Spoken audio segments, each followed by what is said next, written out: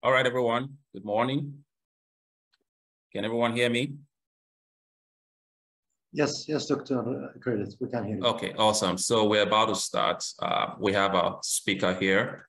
I have the honor of welcoming Dr. Chipiza with us. She's about to share her link, and she will do the first section of the morning, the lecture on hypofractionation from the clinical standpoint.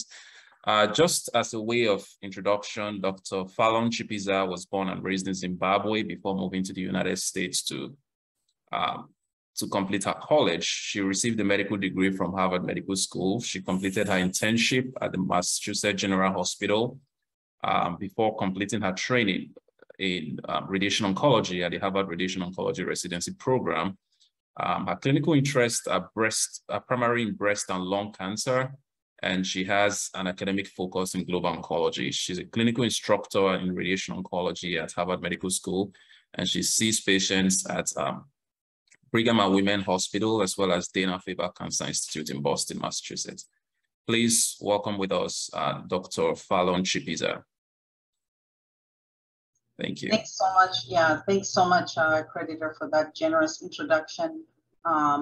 Let me just share my screen here and let me know if you can see my slides. So, great. Presenter mode. Okay. Can you see my screen? Yes. Yeah. Okay, wonderful. Yeah, so again, my name is Fallon.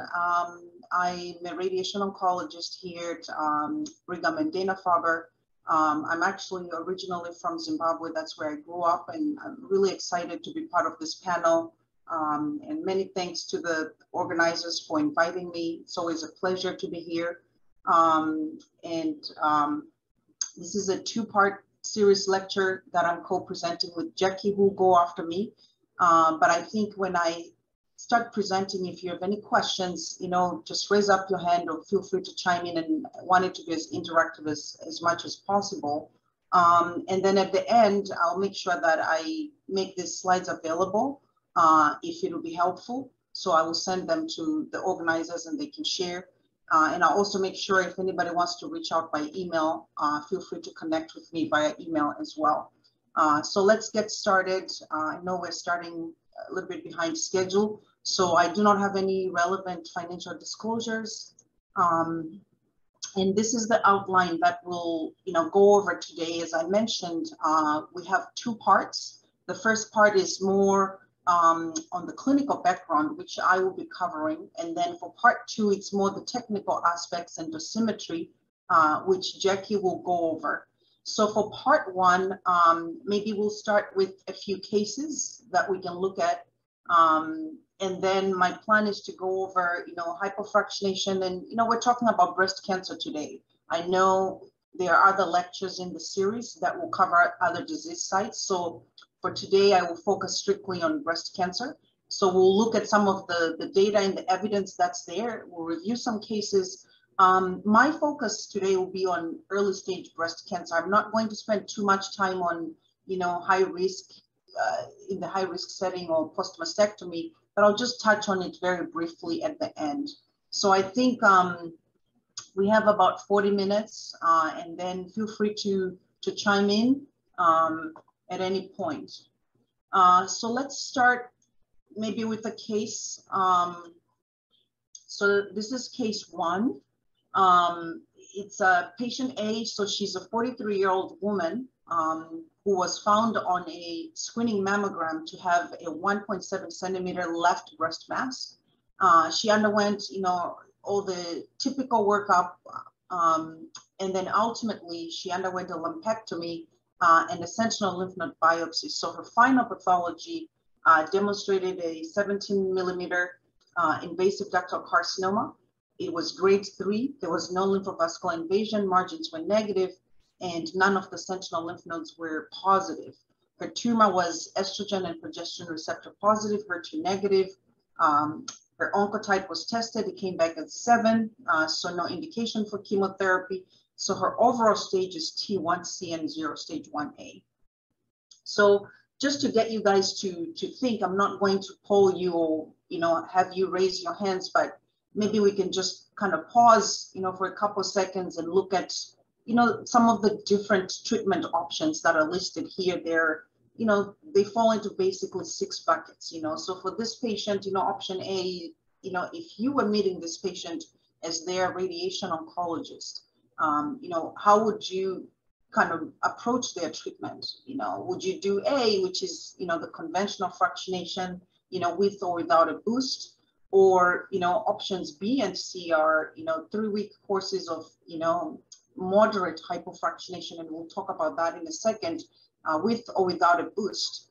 Or would you consider doing, what we now call ultra or extreme hypofractionation, which is just 5 fractions of radiation that you can do either in 1 week or you do it over 5 weeks, delivering a single fraction. And then, the other bucket, the last option, there are obviously many different ways of treating, breast cancer patients. Would you consider, doing maybe a different, schema, a different regimen? Or would you consider other things like partial breast irradiation, or would you consider not treating this patient? I hope not. So, just think through these questions and maybe consider what would be your recommendation. So this is case 1. And then we can go to case 2, which is patient B now. She's 74 years old. She had a screening mammogram and she had a much smaller breast primary. It was 6 millimeters. And she subsequently underwent a lumpectomy. She did not have a sentinel lymph node done, sentinel lymph node biopsy done. And then her final pathology is shown here, 6 millimeters, invasive ductal carcinoma, grade 1, no LVI, margins were negative. And again, this is hormone receptor positive, same stage as the previous patient as well. So the treatment options are exactly the same as the previous slide. But just in thinking about this, what would you consider for this patient? Creditor, please let me know. I can't see the chat window when I'm in the presenter mode. So if there are any questions or anything like that, just let me know. Sure. Yeah, thank you. So yeah, I do see that the comments are coming in through, and that's great. Great thoughts. Let's see here. Yeah, a lot of people, commenting you wouldn't do no radiation. So that's great. Looks like a lot of people are actually favoring option C, which is great. So for this case, so let's move forward. So maybe for the next couple minutes, we can focus a little bit on, hypofractionation and look at some of the data. Now that we've looked at those 2 cases, just to start the conversation. So just to give a little bit of background, so for breast cancer, historically, decades ago, we were doing radical mastectomies, then we shifted the paradigm. We started doing modified radical mastectomies. And then about 30 years ago, we actually did large trials that compared, modified radical mastectomy to breast conserving surgery, what we call lumpectomy, with the addition of radiation. In those initial trials that were done, the patients were treated with conventional fractionation, which is, and they were treated to, 50 gray in 25 fractions, which, what we call the conventional fractionation here. And, the rationale back in those days, as we were beginning to understand the interaction of, radiation and radiobiology, initially it was thought that tumors had a lower alpha beta ratio, had a higher alpha beta ratio, and therefore not sensitive to fractionation. So, an alpha beta ratio is sort of like a marker of how sensitive a tumor or a normal tissue is to the size of the fraction. So the higher the ratio, the less sensitive it is. It doesn't matter whether you do, 2 gray per fraction over 10 gray per fraction. And that was the original understanding, but with additional research, we started to understand that some adenocarcinomas, such as breast cancer or prostate cancer, they probably had a lower alpha beta ratio than what was historically understood. So much lower, implying that maybe they were in fact more sensitive to the fraction size. So if you were to increase the fraction size, perhaps you could have more tumor control. So that was sort of like the background that, you know, prompted a lot of these trials that have looked at hypofractionation. So just for, you know, this is, the definitions are not, you know, black and white, but this is just sort of like the three buckets, the way I approach this. So anything that is, you know, in the 1.8 to 2 gray, that's the historical conventional fractionation. And then moderate hypofractionation is when you deliver fractions that are in the, you know, 2.5 to 3 gray range. And then in most recently, with the latest data that we have, you know, fraction sizes that are greater than 5, that would be considered, you know, some people call it ultra hypofractionation, some people call it extreme hypofractionation. And in any case, this is important, you know, for us oncologists and, you know, for many of you guys who are taking care of patients, let's say in areas where the demand is higher than their resources, being able to deliver a bigger fraction size obviously results in shorter treatment time. It increases access to care. It's convenient for patients, and overall, you know, the cost, the healthcare costs of delivering care are much lower. So that's just a little bit of background on, you know, why we do this and where did this come from and why are we doing it in the first place.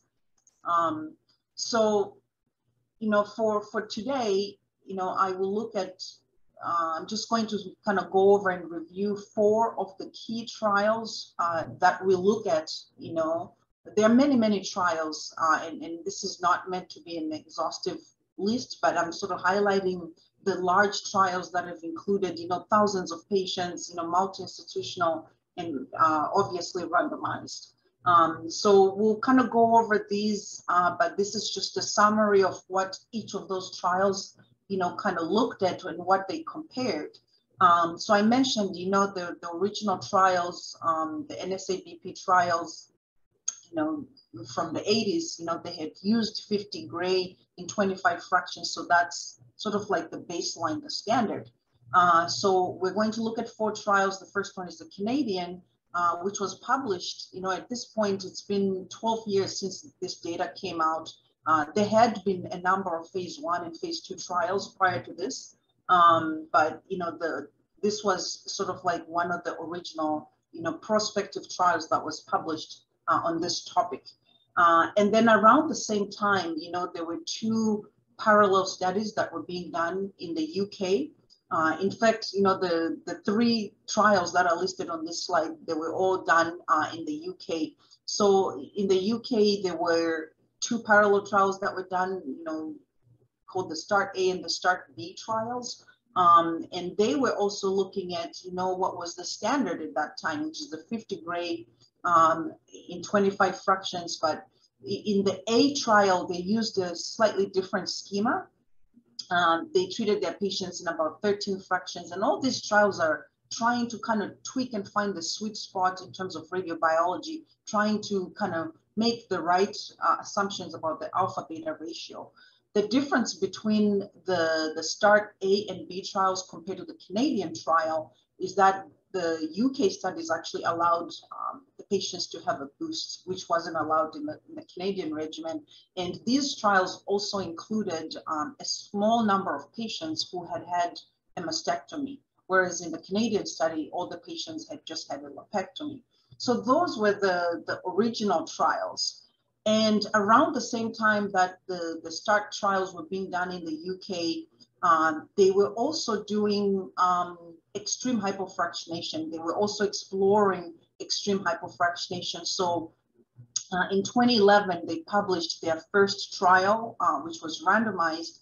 So the UK FAST trial, which I kind of think in my head, you know, FAST-1, was looking again at the standard at that time, you know, 50 gray, 25 fractions. but they kind of pushed the envelope a little bit and tried to compress the treatment even further from, the 3 weeks that was looked at in the Canadian trial and the START-B trials to just delivering the treatment over 5 fractions. So the original FAST trial was looking at,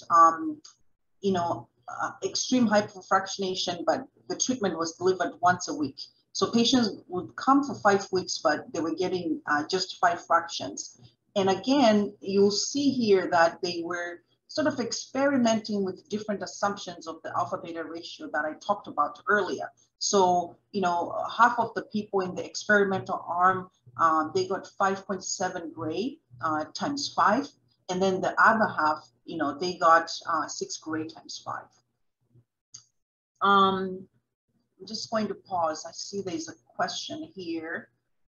So there's a question from Jalil. How type of fractionation code if between 3.1, is that still moderate? I would still call that moderate. So the question was, if the fraction size is between 3.1 and 4.9, is that still considered moderate? Like I said, these are, the definitions that I put are not black and white. This is sort of like a moving target. At this point in time in 2022, that's sort of the general definitions that we're using, but obviously that's shifting. So that was the FAST-1 trial from 2011. And then, this was a very conveniently timed trial, the 4th one that's listed here.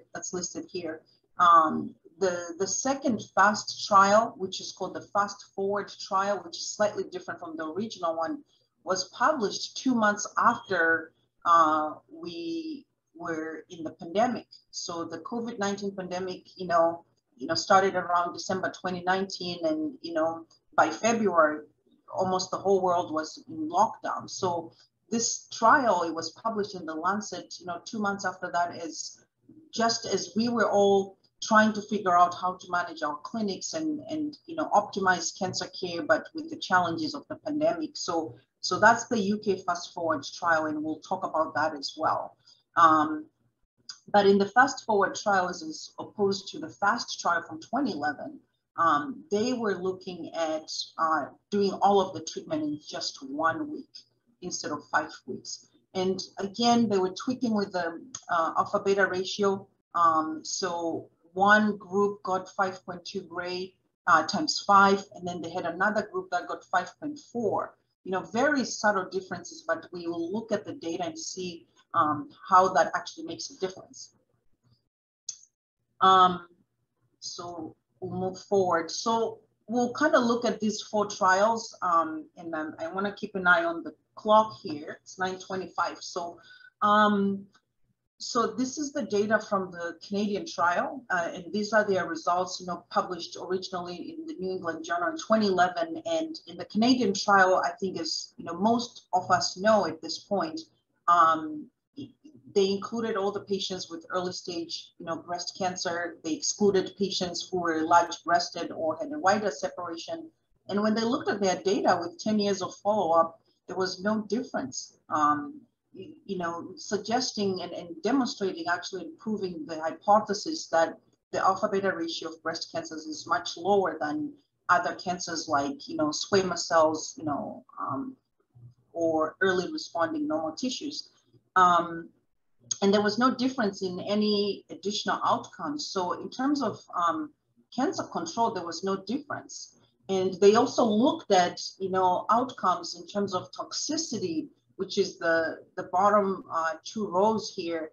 And you can see there was these are subtle differences, and they were not even statistically significant. And this trial was designed as a non-inferiority trial. And the conclusion, from these results was, hypofractionation is not inferior to what we had considered to be the standard. Around the time when this data was published, only about 5 to maybe 7% of centers in the US were doing hypofractionation. But obviously when this data came out, the practice changed, and fast forward today, this is now the standard. So the 16th fraction. And in the Canadian trial, They did, planned subgroup analysis, by different variables, regardless of age, tumor size, the estrogen receptor status, whether or not the patient received systemic therapy. There were no differences. So this was a practice-changing trial. And, within a couple of years of this trial being published, we went from having 5% of the centers doing this hypofractionation to, more than 50%. And today, obviously, I think nearly all centers consider this to be a standard. So very exciting results when this came out. And then similarly, 3 years later, the START A and START B trials had been published, a little bit prior to the Canadian trial. But in 2013, they grouped the results from, both groups. And so the pooled analysis, was published around the same time that the study by Tim Whalen in Canada had been published. And you can see here, this is just highlighting their findings and their results. This patient population was slightly more heterogeneous compared to the Canadian study. Like I mentioned, they included patients who had had a mastectomy, and, they also treated nodes and they included boost. But regardless of those, when they looked at their outcomes, they were almost identical to the findings from the study from Ontario. There was no difference in local regional recurrence between, the hypofractionation arms that they were looking at and the standard at the time. And that's what's shown here in these two Kaplan-Meier curves here. The red is, the standard, which was the 50 gray, and then the blue was the 39. So the top one here, this is START A, and the bottom one is START B. START B was just 40 gray, 15 fractions. And, I highlighted the p-values here. You can see that it looks like these curves are separating, but the difference was not statistically significant. And again, this was a very large non-inferiority trial, thousands of patients included, and there was no difference, even when they did a subgroup analysis by the variables that we've talked about before. And this was published in the Lancet again, kind of corroborating what was becoming more mainstream at the time. So a lot of centers, at this point were starting to adopt hypofractionation, and it was sort of mainstream, honestly, at this point. And then, so this is the original FAST trial, and I highlighted here just, because it gets confusing with the naming. This was the FAST trial from 2011, the one that was delivering hypofractionation once a week for 5 weeks. And they were comparing this one to the 50 gray. This was the original study. The primary endpoint in this study was just looking at the normal tissue, toxicity, and then they looked at cancer control outcomes and secondary endpoints. So when you look at their primary outcome, and they also published their long-term follow-up results in 2020, again at the peak of the pandemic, they published their 10-year follow-up results, which I'm showing here in the top left corner. And again, you can see that, in terms of, toxicity amongst the different arms, there was no difference between, the 28.5 and the 50 in 25. There was a slightly increased grade 3 toxicity, skin toxicity level with the group that got the 6 gray times 5. So that's this arm here. And that difference was actually statistically significant. You can see that from the p-value. So these were their results at 5 years. And then with the updated results from 2020, you can see as well that the 30 gray appears to be slightly toxic.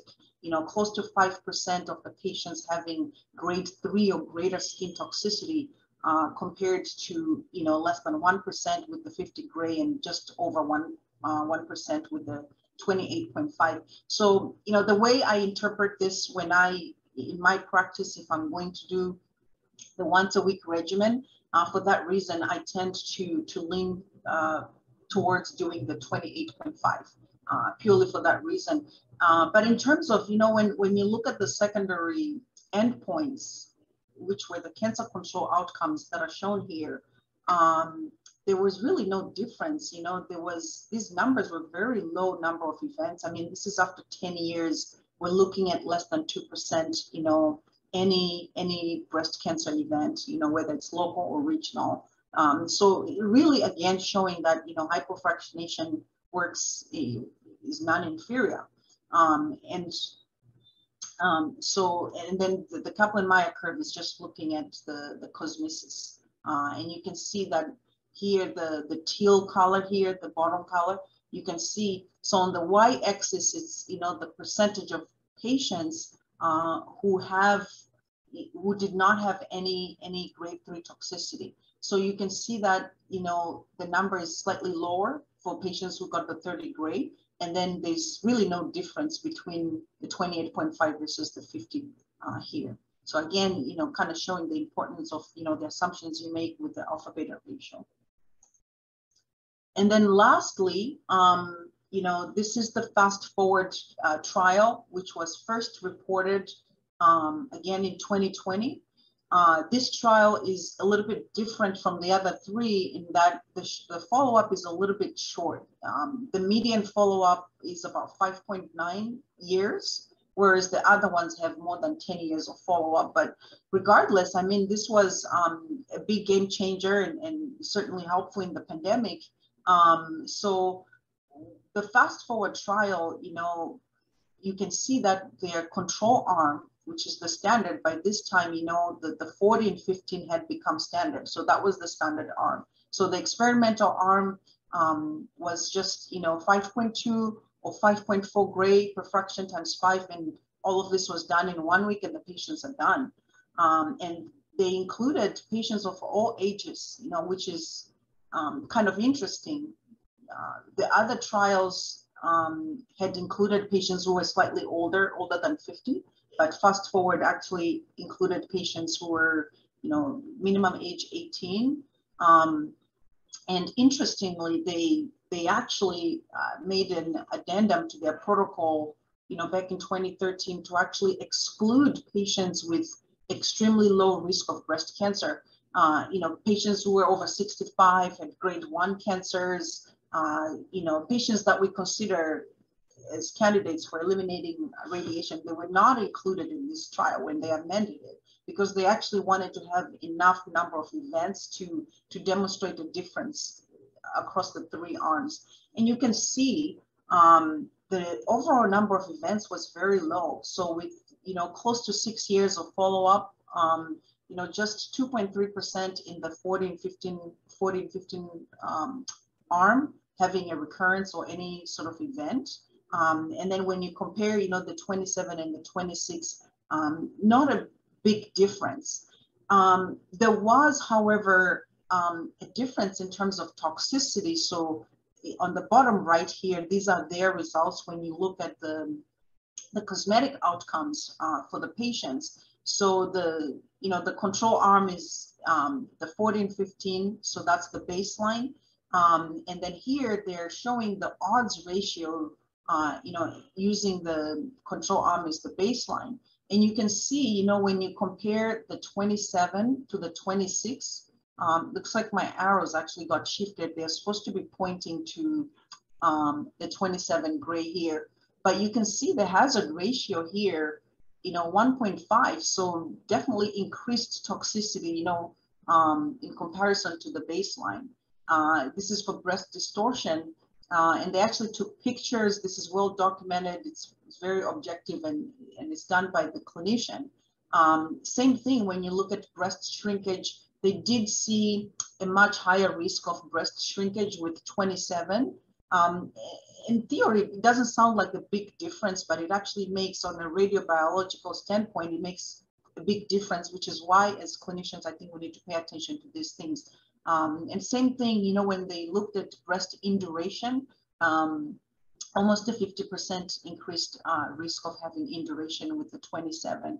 But the 26 grade, which is the 5.2, actually did really well. And these differences were obviously statistically significant. You can see that from the p-values. So, you know, in my practice, when I am using fast forward, my go-to regimen, you know, based on this data, I do the 26 grade, the 5.2, if I'm doing fast forward, again, because of this data. But otherwise, you know, I counsel the patients, you know, that we're obviously waiting for more mature data. The follow-up is a little bit shorter than what we typically aim for.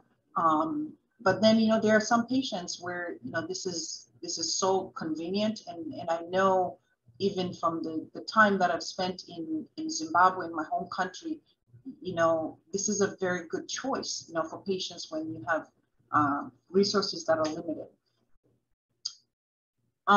So we're almost out of time here. So I would say this is what I would consider, you know, the summary on hypofractionation for early stage breast cancer.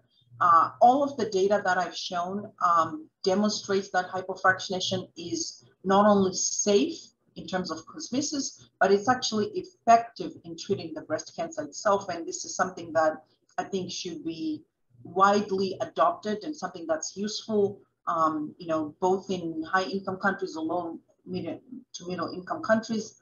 The data that I've shown, you know, and I hope I've convinced you that, you know, the data shows that this is not inferior to conventional fractionation. We're not short selling patients. We're not doing anything wrong. If anything, maybe a slightly improved cosmetic outcomes. And then when it comes to ultra hypofractionation or extreme hypofractionation, you know, again, I put this, you know, appears to be non-inferior. Again, I would like to see more longer follow-up with the fast forward data being replicated too by multiple centers. So, and then I just put a little note here.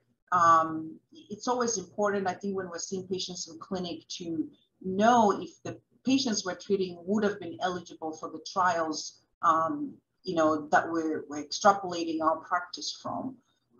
So again, you know, I think with the ultra hypofractionation, I think I'm much more comfortable with the FAST, the original FAST, just because of the longer term data. But more and more, I think even in our clinic, we're starting to do the fast forward even more frequently. And then, you know, when you look at the toxicity, there were really no differences, you know, in cardiac toxicity in the fast forward, and then even in the START trials. But again, the goal in treating, you know, breast cancer patients with radiotherapy, you know, we always want to pay attention to, you know, cardiac dose, you know, lung dose, as well as, you know, and I know many of you guys that I've spoken with are doing hypofractionation for, you know, regional nodal irradiation or the post-mastectomy setting. So again, paying attention to, you know, your hotspots, you know, to minimize long-term toxicity such as brachial plexopathy. So you know, this is not meant to be a rubric, but this is just, you know, my perspective, my take. I would say at this time, when I think about, you know, all the different fractionation schemes that are there, these are sort of, you know, my go-to. I consider the 1525 to be, you know, more historic, you know, at this point.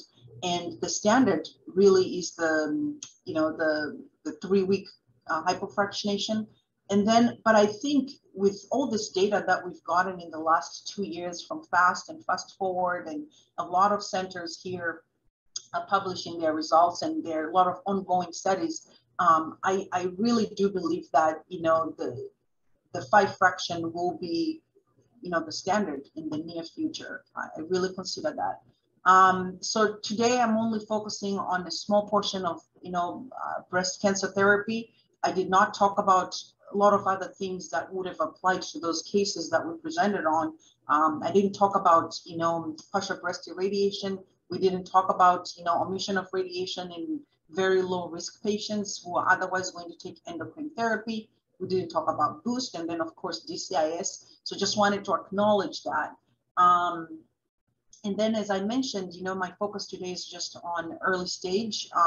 I do have a slide that just kind of talks about PMRT in brief, but I think we have more data for early stage, and more data is coming up, and there are a lot of large trials that we're waiting for now that have finished accruing for PMRT. So before I go to the next slide, it looks like there's a question here. So this is a question from Dr. Asif Nisar.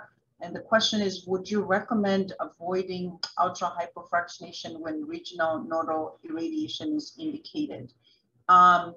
So that's a really good question. I just want to acknowledge that, I think here in Boston, for example, we don't have a shortage of resources. We can afford to be very picky or very snobby and say, we don't have the strong data. We're going to wait until we get, XYZ.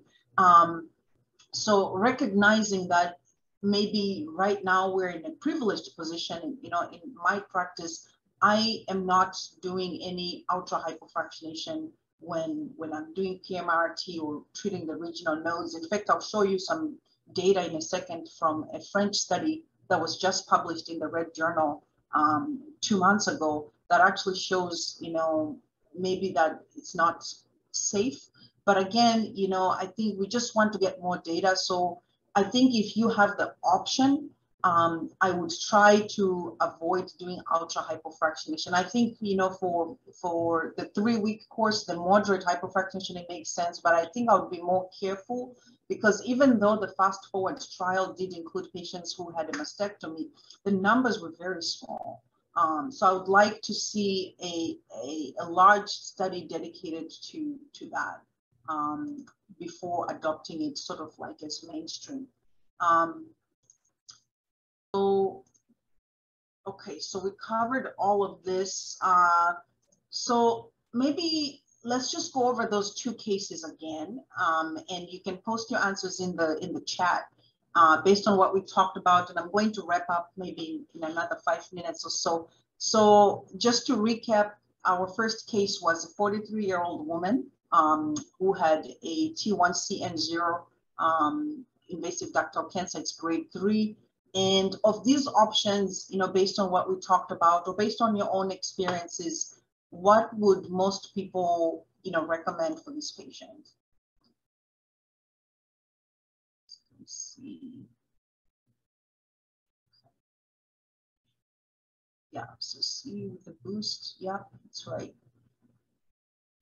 Yeah, looks like C. A couple people will do D. Yeah. Yeah, so it looks like, a lot of C's, a lot of B's and C's. Some people are not doing a boost for this patient. Yeah, the good thing is, no one is picking F, which is great. I think that's really great. See here. Okay. No, thank you. That's great. I think you can keep the answers coming in, but it's clear that most people would do, a lot of people will do C, and then some people are also doing D. So, there's no right or wrong answer. Like, there's no one correct answer here. I think for this patient, you would have to have a strong reason to do option A in this day and age, because with the data that we've shown, it's pretty clear that, moderate hypofractionation is non-inferior. So you would have to make a good argument to treat this patient, for 5 or 6 weeks. So I think if you're going to do moderate hypofractionation, B or C are correct. But I think, this is grade 3. It's a young patient. I think a boost should be included. This patient does need a boost. Yes, somebody posted here, I like that, they said all of these are evidence-based, but I think we as clinicians, we should risk stratify our patients. So for example, F is evidence-based, but, the ASTRO guidelines do not recommend APBI for women over 50. So for a young patient like this to do partial breast irradiation, you might be short selling them. And obviously, F includes no radiation, this patient would not have been eligible for the trials that looked at omitting radiotherapy. Those trials were done in patients over 65, in patients over 70, and then we have other studies that are looking at patients over 50. But for a young patient like this, I would strongly recommend radiation. I think boost is standard. This is grade 3 disease. And then, somebody posted, more toxicity. Not sure what the comment was on. So yes, I agree. This patient needs a boost. So, and then between D and E, in my practice, again, the fast forward study included patients who were over 18. So this patient would have been treated on the fast forward protocol. And I think it's appropriate, especially if you're in that setting. So there's a question here. It says, what are the factors in favor of boost apart from age? I think because it's grade 3 disease, those are the main things that would push me to do boost. Let's see here. Yeah, so I was saying options D and E are perfectly acceptable. This patient would have been included on fast and fast forward.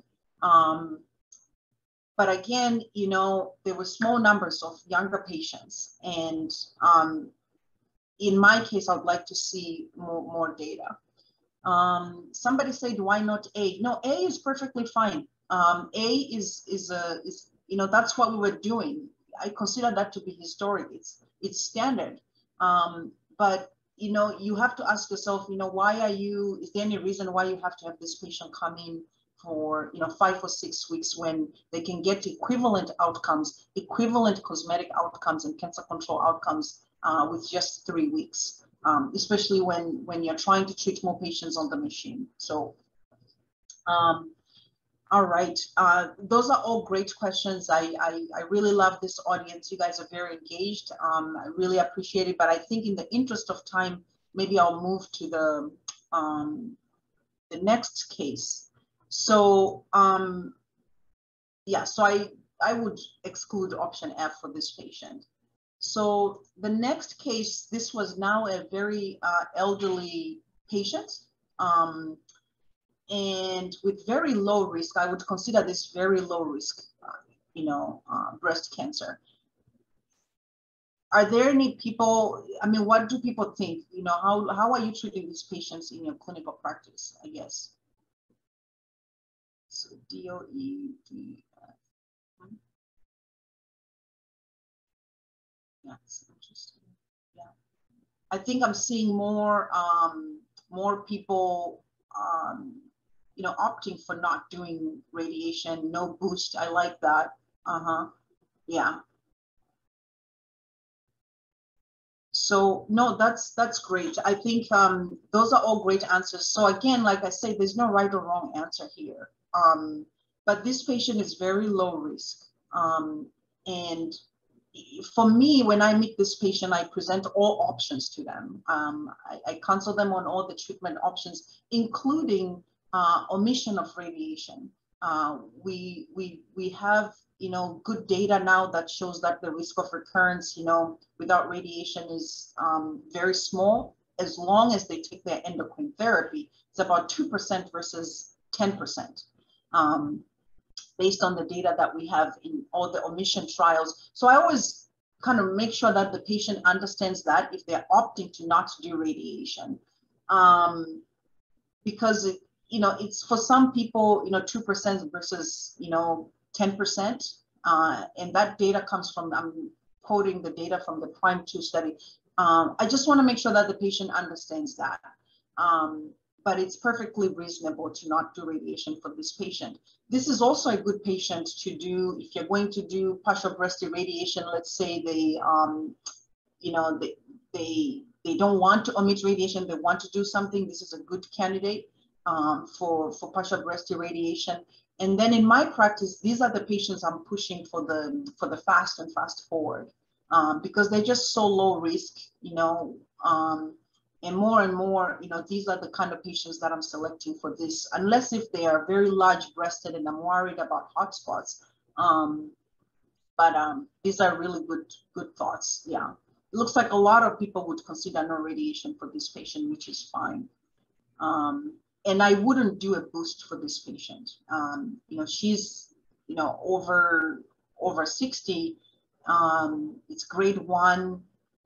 And the boost trials, you know, which I didn't discuss today, showed that the benefit is greatest in younger patients. So, you know, I wouldn't boost this patient, but it's not wrong. Okay. This slide, I just put it here for reference because I think the organizers wanted me to include something on metrics. These are variable, but this is what I'm using in my clinic, in my practice. So it will be in the slides when you get them. And I know Jackie's going to go over the technical aspects, so I won't even spend too much time on this. And then in the remaining maybe 3 minutes, we can just talk about PMRT, because last time when I did this talk, I had said, you know, we wouldn't do hypofractionation for PMRT, but then I realized that a lot of my colleagues from around the world, this is pretty standard, and a lot of people have published, you know, their outcomes with good results. And so I just wanted to maybe spend, you know, just 2 minutes just talking about this. So obviously in patients with, you know, high risk breast cancer who are getting a mastectomy and coming to us for post-mastectomy radiation, the data, you know, we don't have very large trials like we do have for early stage breast cancer. So fewer people use this, at least at my institution and, you know, most places in the US. The main concerns are a lot of times when you're doing PMRT, a lot of the patients, you know, end up getting regional node irradiation, and then you worry about toxicity. And then, you know, many of the times too, if the patients have had reconstruction, there's concern about, you know, the impact on their implant as well. So the last time I gave this talk, you know, this study from China hadn't been published. But, you know, we actually now have very good level 1 evidence, prospective data from China. This was published in the Lancet, where they had women who had undergone mastectomy. A lot of the patients had T3 or T4 disease. They were randomized to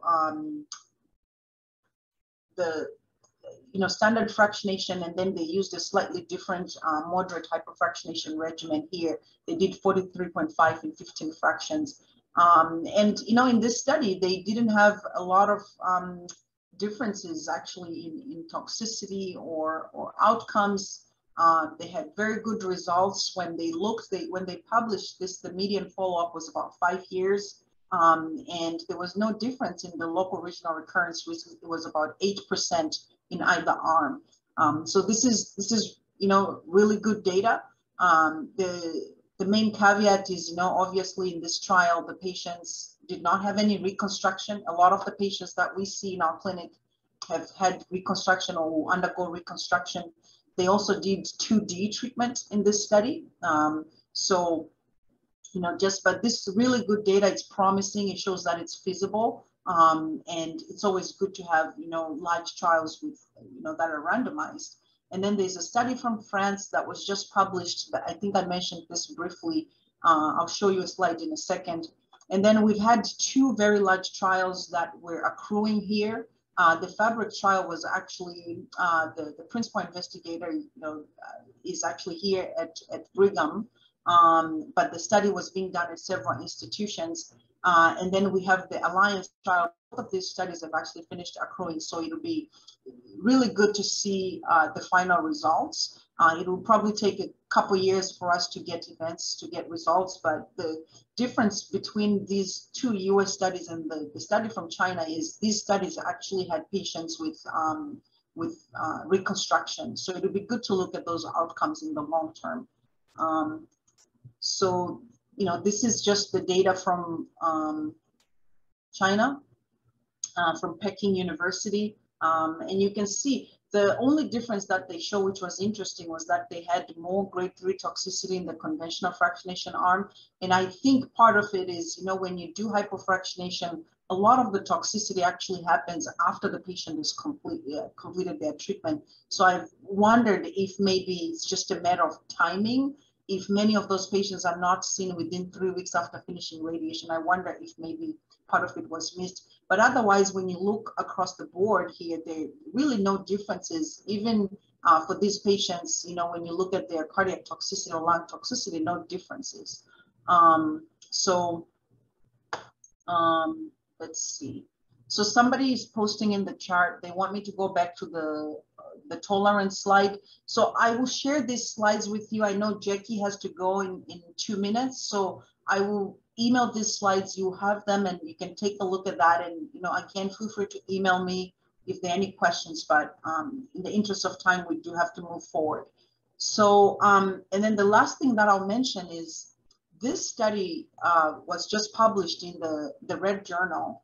It's a single institution, you know, retrospective study from St. Louis Hospital in France, where they looked at their data for patients that they treated with, this is actually, I don't know, I would put this in the, I wouldn't consider this moderate hypofractionation because they actually did this in 6 fractions. But it's a sort of a weird regimen where the patients got 4 fractions or 4 gray on random days, and then there was a break. It's not something that we would do, but the one thing I wanted to highlight from this study, you know, and 84% of their patients had reached nodal irradiation. I just wanted to highlight, you know, across their patients, when they looked at these, you know, 450 patients, the cumulative local recurrence risk, local regional recurrence risk was about 15%, which is on the higher end.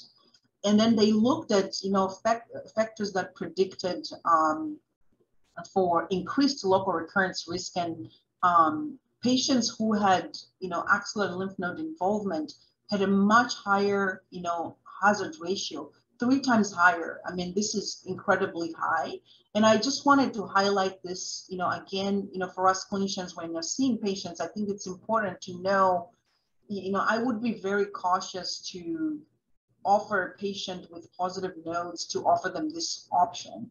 So, you know, this is retrospective, it's not randomized in any way. And I think we'll just wait for the data from Fabric and the Alliance trial. But I just wanted to highlight that. So we're right at 10, and I'm going to stop. If there are any questions, Accreditor, do we have any time for questions, or should we maybe have Jackie present and then we can do questions at the end?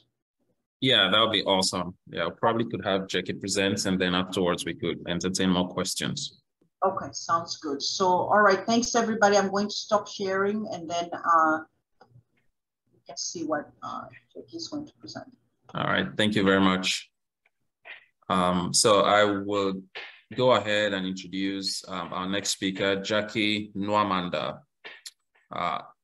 She is the program director of medical dosimetry at Suffolk University. She has where she had a Master's of Science in Medical Dosimetry, and she also worked at the Massachusetts General Hospital as a dosimetrist.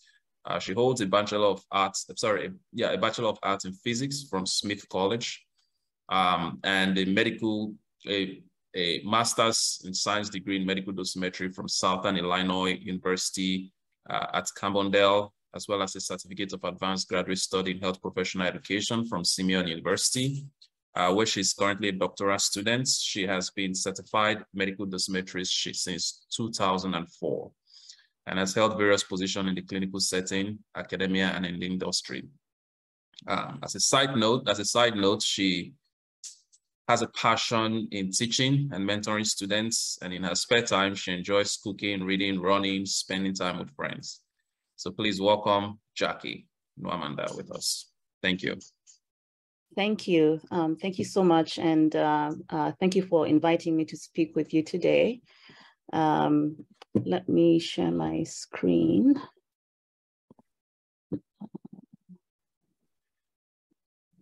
Let me know if you can see my screen. Yes, we can see. Okay.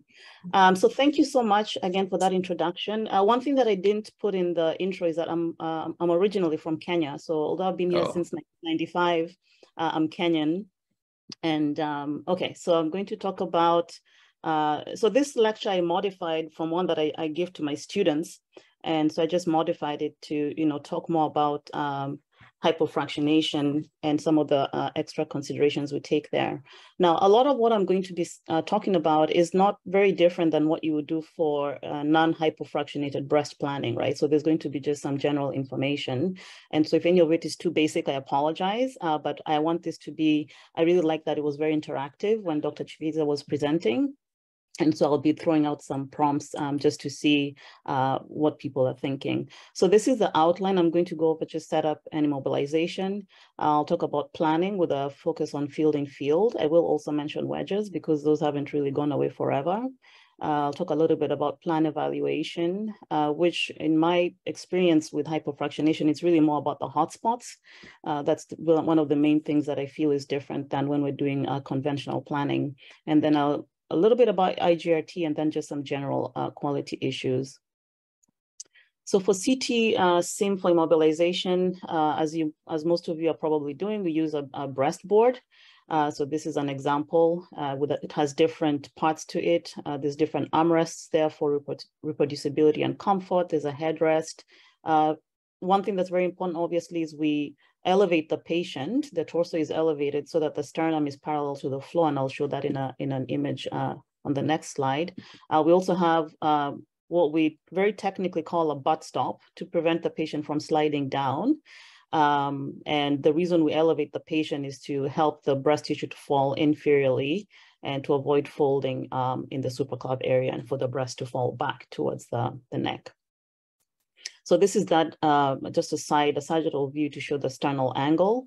So there's a sternal angle, there's the couch. And so because the patient has been raised up this way, this ends up being parallel to the floor. This helps in planning because then you end up needing less collimation in order to align your central axis with the chest wall. So that's one of the big advantages in having the patient elevated as well.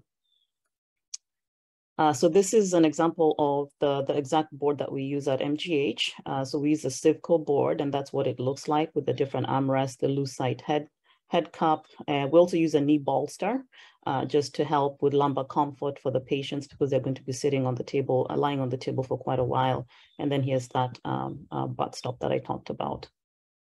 And this is just another view for the RTs. What's really nice with this board is there's different indexing that can be done, and, for all the different parts of the board. So they know exactly, for each patient, what's the height of this armrest, which angle is it turned towards. And so that way they can customize the setting for each patient. So it's exactly reproducible every day. So this is just one example. I'm sure there's different ones that folks are using out there. So our goals are for the patient to be comfortable and relaxed, that the position is reproducible. We want to sim them so that the spine is straight and centered on the breastboard. And we want the breast tissue to fall inferiorly rather than superior. So especially for the larger breasted patients, if they're not angled up properly, you do see that the breast falls back, and actually have an example to show that. It falls backwards up towards the chin area. And then you can run into problems later on. So we want to adjust the breastboard angle as needed. What I've seen is sometimes for some, and I'm curious if people can just type in the chat, if, for some centers, it's just a standard angle that everybody uses, like, 5 degrees or 10 degrees. And other places, they want to customize it for every patient. So I'm curious to see what folks are doing, whether it's one angle or if you're customizing it across the board. And I don't think I can see things in the chat as I just see Q&A. Oh, I see some chat now. Okay, someone said they're customizing it. So that's good to hear. Okay. But I also see the benefit in having a standard, right? So that way it makes it easier to get the patients through and not have to keep adjusting. So pros and cons for everything, as we know. All right. And then, so for CT SIM, I'm sure people are marking patients very differently.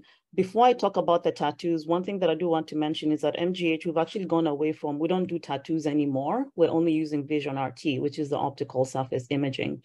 But I have included, this, I think we've been doing this for about 1.5 years or so, but I did include images from what we did historically. So for all of our supine patients, unless unless there's some really odd reason that we need to, we're not tattooing the patients, but this is how we did it historically. So there would be an AP-BB sort of in line with the nipple, and then there'll be one inferior leveler to help us with the straightening this way. And then laterally, so you have a lateral BB here that's in line with this one, and then here's a lateral leveler that's going to be in line with this one. And this is the patient that I'm showing you as an example. She should have been put, the breastbone angle should have been brought up more, because you can see the breast is actually falling backwards. We're having folds in the axillary area. So this is one that we would have, if I was at the sim, I think I would have asked them to increase the angle. Then there's some wires here. There's an inferior wire to just sort of demarcate for us where the inferior border is going to be. And then her scar has also been wired. So that's just one example of what we're doing. The next, what I'm going to show next is just, so within our institution, because as you know, and throughout this talk, I'm going to emphasize, you know, as planners, we're treating the patients, but we also treat the physician, right? Because all the physicians plan differently. We have to learn what they like and customize everything based on what they're doing. So here's an example of different wiring. So this is within our institution, but different physicians. So one physician only marks the lateral breast tissue, and then also the inframammary fold and the scar. Dr. B wires the entire breast and the scar, and Dr. C does the entire breast and leaves a little gap here and the scar, as well as puts a BB on the nipple to help with the contouring later on. So again, within one institution, we're seeing a lot of different things being done. And so that's just as an example that there's going to be variations depending on where you are. Seeing a question in the chat, I think. Could sim in prone position be more suitable for this patient? Potentially, yes, I will get to that. That would have been, I think she wasn't very mobile. It was hard for her to get into the prone, but that would have been good based on her size. That's a good question. Thank you. All right, so we also do deep inspiration breath hold for left-sided patients. So as we know, if they take a deep breath, then there's some separation between the chest wall and the heart, and that buys us some room here. So that is something that I would say it's now standard for us to do breath hold, as long as the patient can tolerate it, and as long as it did buy us something. There's some patients you scan, and no matter how deep a breath they take, you barely gain anything. And so for those cases, it's very rare, but occasionally we do have a free breathing left-sided case. So when we're simming for the breath hold, so this is how our therapists are coaching the patients. They have to be coached before the start of the scan. They are asked to breathe using their chest instead of the diaphragm. And our threshold is that they must be able to hold their breath for at least 15 to 20 seconds per field. And we only scan after we've confirmed that the patient can take constant breaths throughout. And we take 2 scans. We take a free breathing scan, and then we take a breath hold. And it is the physician who decides which scan to use. So that's the physician deciding whether they're going to do breath hold, if they're going to do free breathing. But I would say 99% of the time, we end up doing breath hold. And I'm seeing questions or just comments. Okay. So that's that. And then now for the scanning piece, the therapist will take scouts to confirm that the patient is straight and that the entire breast is in the field of view. We scan from the tragus down through L1. We do 2.5 millimeter slices standard, and the scan time is about 17 to 20 seconds, so it's pretty quick. If we're doing breath hold, we take the deep inspiration breath hold scan immediately after the free breathing scan. Contouring, I think for this audience, as far as I can tell, I think majority of the audience is physicians. So I will, just putting that outline there. We do follow RTOG breast atlas for contouring. So here's an example where we've got the breast tissue, the lumpectomy. Luckily for this patient, there's also some clips to show us where things were, and then the heart. I will mention here that some of our physicians are contouring out the left anterior descending artery and tracking the dose. But as far as I have seen, I haven't seen a dose limit that they're posting to it. And Fallon, maybe you can speak to that if there's a question about it, but I have seen that in the practice. And actually, Fallon, I'm going to ask you can you comment on that? I'm sorry to put you on the spot. Okay, so when I was training, I rotated at MGH. From my understanding, they were doing it mostly for research purposes. There's not a lot of data on it. So it's tracking and, you know, just to see maybe down the road if it matters. Right. And okay. We don't use it at the Brigham. We don't contour it at all. Okay. All right. Thank you. Thank you for that. Yeah. So that's been the experience as well. Someone said, what is approximate percent dose error if patients treated with free breathing compared to deep breath hold? Percent error. So if they're treating free breathing, but you planned, I'm not sure I follow the question. Is that the mistake was made? So I will come back to that. I'm going to come back and check on that. I'm not sure I understand the question right this second, but I will come back to it. Okay, so setting up of the fields, we do want to cover the whole breast tissue, but minimize the lung dose. We want a non-divergent posterior edge. To the extent possible, we want to avoid entry or exit to the contralateral breast. There are some exceptions if the patient's cavity is right here.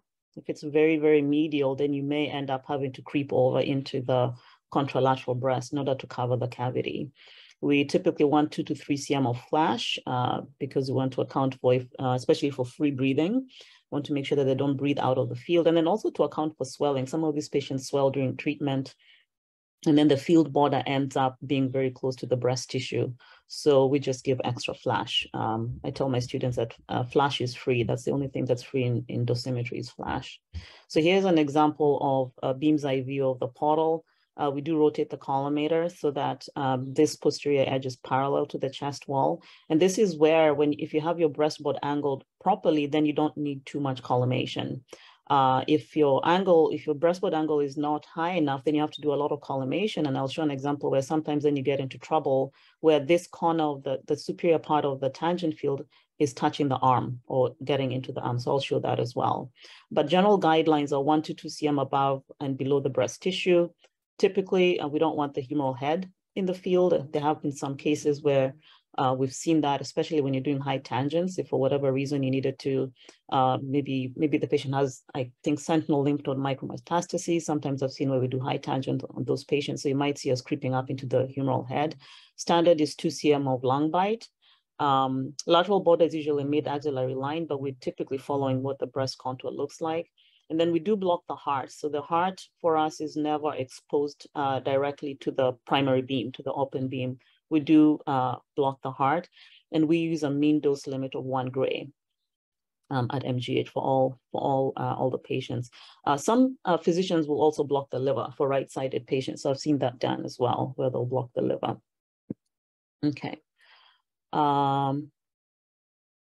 Shows the slides before non-exit on contralateral breast. I think somebody wants me to go back.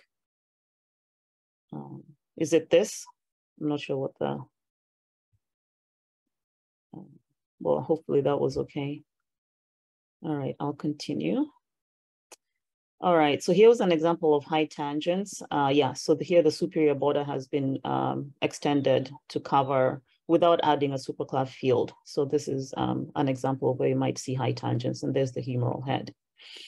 All right, so let's talk about energy, and I'm going to be asking the audience for some questions here. So typically we're going with 6 MV because this gives you the best superficial coverage, because as we know, our target is coming basically all the way into the skin. And then also depending on where the cavity is, if the seroma is very shallow, then you definitely want 6 MV.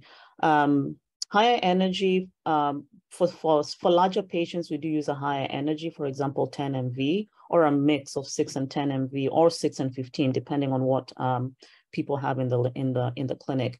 The cutoff, our general, what I typically look for is once the bridge separation. So I take a measurement here, and if that starts to exceed 20 cm, then I'm already starting to think about using some mix of higher energy. And I'm curious to know what the audience does. What are your preferences in terms of energy?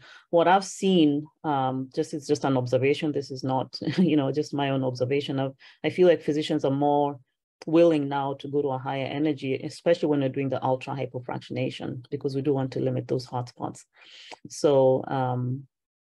So let's see, 6 MV, people said. Someone asked mean dose 1 gray according to which protocol. I think that was a paper from Whelan. It was a retrospective study, and I think that's where the 1 gray number comes from. Fallon, you can correct me, but that's my understanding. Is that correct? Correct, yeah, that's correct.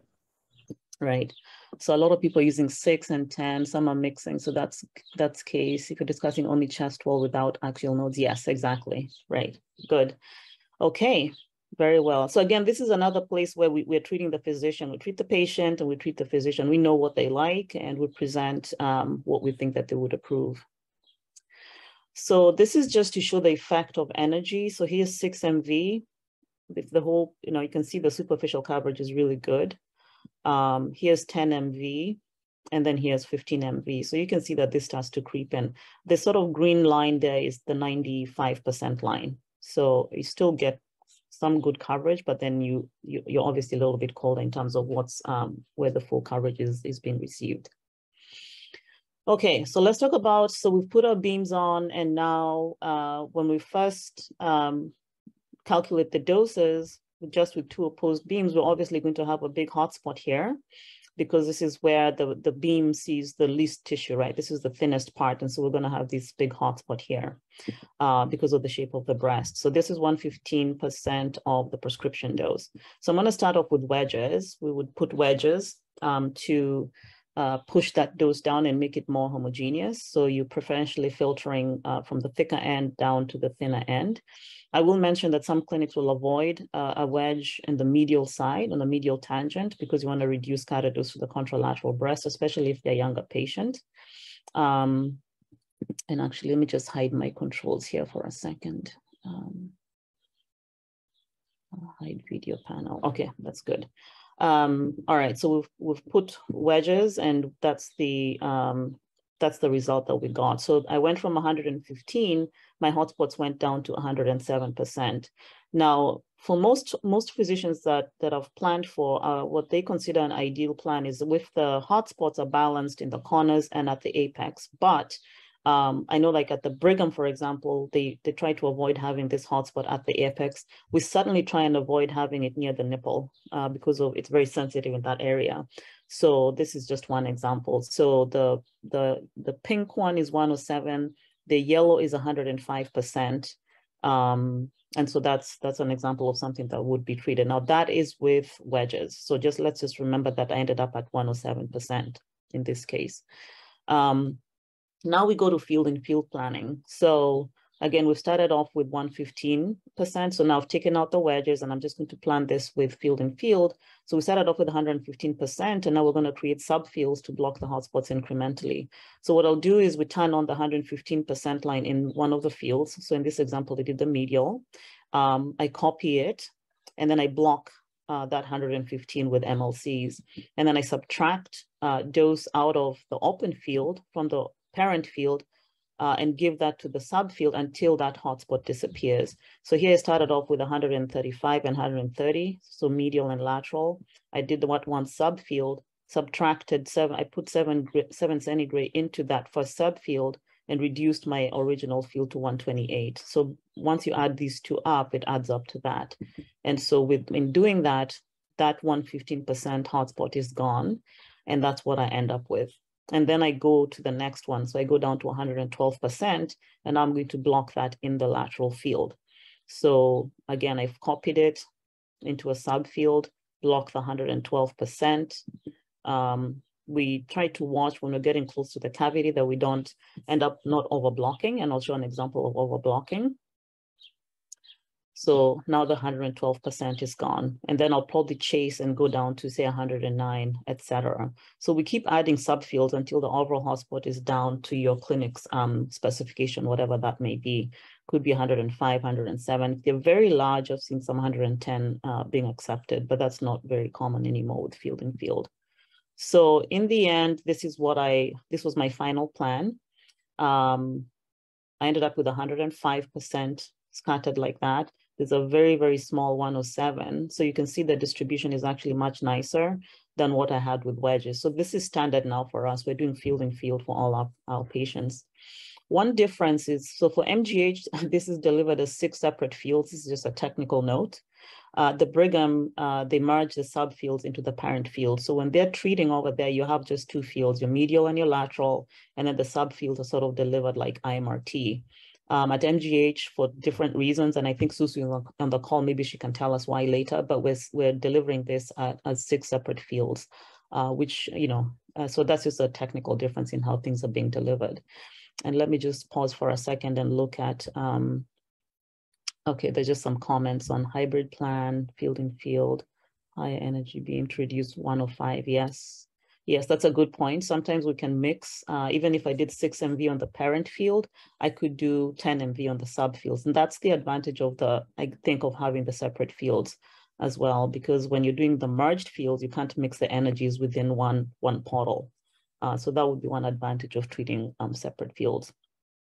Okay, so that's field in field. So I wanted to talk about some of the hotspot limits. And I feel like this is where the biggest difference I see in planning when I compare conventional planning to hypofractionated. So Astro's guideline for the hotspot limit, this was the 2008 guidelines, is to limit the breast tissue receiving greater than 105% of the prescription dose. So that, the way we interpret that is to basically the 105, if it's there, it needs to be broken up and not a continuous confluent, 105 covering the whole breast. For UK FAST, I got, this is out of this paper. This is a QA analysis of centers that participate in the protocol. The recommendation that came after they did the analysis was to have the max hotspot to be less than or equal to 107% of the prescription dose. And then in addition, less than 5% of breast PTV is how they labeled it, less than 5% of breast PTV to receive 105% of the prescription dose. So this, I feel, gives us a little bit more to go on rather than just visually, in this example here, making sure that things are broken up. So for the UK FAST, that is actually a dose limit that we have to report when we're presenting these plans to the physician. So someone said, how much can we accept at global max in cc? Good question. So when we're doing the Canadian fractionation, we limit no more than 1 cc at 107% of the hotspot. So that's the limit that we have for the Canadian fractionation. And then hopefully what I've put here helps answer that a little bit more. This is 5% at 105. It's not cc, but it's another guideline. Somebody said, in the transversal view, do you measure the 95% color wash distance in lung and limit it to 2 cm as an example? No, we do not. We are going by what the DVH statistics are telling us. So that's what we're doing. Okay, good questions and comments. Okay, so I put this up there as these are the limits we're following for UK FAST. At Mass General, I believe that these are actually out of the protocol.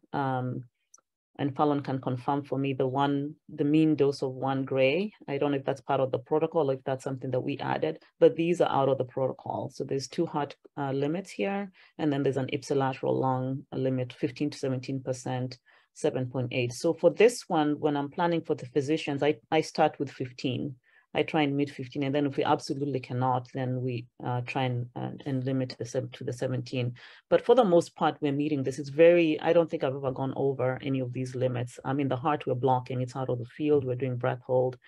And then with this, we, just with our field design, we're able to meet the limits. So let me see if there's more questions. What is the expected % of lung toxicity when central lung dose? Okay, that I think is for Fallon. What is a protocol you follow for organ at risk constraints? This, I think, is from the trial itself right here. This is from the trial. Okay.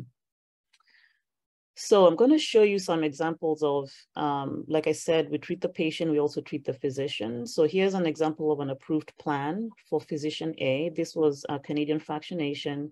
This is the 105 is the yellow, and then this is 107 here. And you can see that we covered the breast tissue really well. I think the question somebody was asking had to do with this. They were asking about the 95% going into the lung. So we're not measuring that. We're looking at this coverage. It's a good question, but I think the dose limits we're looking at are not in the high dose region. They're really on the low dose. So like the V15 to 17, the volume receiving, let me go back to the previous slide. 7 to 8 gray, out of the 2850 or whatever it is on the lower end. So we're not really looking at this part. We're looking to make sure we have the coverage. I do recognize, because I did, when I worked in industry, I noticed that especially in Europe or in other countries, I think the coverage, the way we look at coverage might be different. I feel like when I saw it, I think it was in Europe, but they would look at, as long as the 95% cut line was covering, they were okay with it. So it looks like we're over treating, I think, is probably where that comment is coming from, because the prescription line, the 100% is actually covering the chest wall. So I'm gathering that's where that comment came from. Okay. All right, so that's one physician. Here's another physician. So this one, it is the 95% that's back there. The 100% line is covering and just basically hugging the seroma. So that's considered, still covering, but this is a different physician within the same practice, but different physicians with different expectations or different what they'll accept. Now, in this case, this patient is also quite large. And so maybe that's why they were okay with going a little bit colder. So I show this just, coverage wise, a lot of it is physician dependent as well. And what, some are more conservative than others, some are more aggressive. So those are some of the differences that I see. Okay. Okay, so let's keep going. There's a question about bolus. So for these patients, we're not using bolus for intact breast, unless it's a very high risk patient and the seroma is very superficial, but I rarely see bolus being used for outside of post-mastectomy irradiation. Okay, and let me just see if there's one more question. What other strategy do you employ to meet heart constraint aside from DIBH? I will show that here in so I talked about blocking the heart. So actually blocking the heart with the MLCs and even blocking with margin. So I have a physician who says exclude the heart from the field by 5 to 7 millimeters. And so that does help. It's a good question, because the other thing we have to remember is most of the heart is going to be outside of the field, and we're reporting this mean dose of 1 gray. And maybe one of the physicists can comment on this, but one of the, what I consider not a danger, but the TPSs are not all that accurate as far as outside of field dose. And so maybe that 1 gray could be a little bit higher. I don't know. It's a project that I'm hoping one of my students can work on and actually do some measurements, but I just put that out there as things to think about. Okay. Someone said ideally should look at metrics for ipsilateral lung. Yes, that is true. Are you reviewing the lung dose as a total, just the same color for both? So when all the dose limits that we have for breast patient, when we're doing breast, is for ipsilateral lung. So we do show combined lung metrics, but we are evaluating all the metrics that we have in terms of DVH doses is for ipsilateral. And then someone said, yeah, to cover superior part of breast, the use of fluence plan instead of field if also this reduce the max for tangents and high tangents. Yes, I agree. To what percent of underdose do you accept in breast tissue because of blocking heart? That's a great question, like we're doing here. That's a very good question. Depends on the physician. I have physicians who will leave out anywhere from ½ cm to even maybe, in this example, you can see the cavities here. They will cheat medially and even by ½ cm to sometimes even 1 centimeter and just not cover the medial breast and just to cover that. But I think that's based on their experience. Maybe they haven't had a lot of recurrence. And again, it's very physician dependent. Whereas others would say, you know what, I'm going to accept slightly higher lung metrics. Depends on the age of the patient. Obviously, if they're younger, then we're more likely to be more worried about heart. If you're a little bit older, maybe, so it just depends on the situation. We go by what the physician is telling us, and there's a lot more that they know that what's going on with the patient. Okay. All right, so that's that for, and then here's an example where this was overblocked, too much field in field. And I did this just to illustrate, but this is too much blocking, and so we're running cold here. So this is one way we'd have to back off on the field in field and make sure that we recover the coverage there. I'm just keeping my eye on the clock here. I think I have 15 minutes. Okay, so now I wanted to go on and talk about boost techniques. And so my talk today is all about intact breast. I didn't talk about post-mastectomy at all, but I want to talk about boost techniques because there's so many things that you can do. And the the key things we're looking for here is we want to minimize the amount of normal breast that's receiving the full boost dose, right? Because we're trying to limit overall the amount of breast that will get the full composite dose, but we also want to minimize the lung and heart dose. And so depending on the patient's geometry and the location of the seroma, there's a lot of different techniques that we can use for boosting these patients. So supine electron, I'm going to show examples for these supine electrons, lateral decube, and why we might do the lateral decubitus. I'll talk about mini tangents, obliques, and then also a combination of mini tangents with electrons. And I'll be curious to know, as I present these techniques, which of these you're using as we go forward. Okay, so let's go with the first one. So this is, I would say, the one we use the most, or historically we used to use the most. We've done a lot of photons now, but electrons. The beauty of electrons is there's obviously the fall off of dose, so you're able to spare lung, and then you're also able to spare non-target breast tissue because you're just limiting to treating in this part. So for example, in this patient, if we had used mini tangents or some kind of photon arrangement, would have been treating a lot of breast tissue out here unnecessarily. So for this patient, we did straight, this patient actually was on treatment that I just planned the other day. And so this is just a 9 MeV electron. We prescribed to the distal edge of the tumor, and then we check to make sure that the normalization ends up not being less than 80% of, basically you're not like normalizing to less than 80% isodose line. So in this case, this yellow is 110, that little thing there is 119, I think, but this was a 4 fraction boost. This patient was receiving Canadian fractionation. The Canadian protocol did not have a boost, but our physicians gave a 4 fraction boost of 250 centigrade. So this was an example. And so that's what we have. So we're able to spare all this breast tissue, all that breast tissue, and only focus on this area. Lateral decubitus. Sometimes we go lateral decube based on if there's an unsuitable body contour, or if the patient has a seroma that's so deep that we cannot reach it with a high electron energy. And even there, different physicians have different requirements. I have physicians who are okay going up to 20 MeV, even though that gives you very high skin dose. Yeah, and you know, you're also exiting into the lung quite a bit.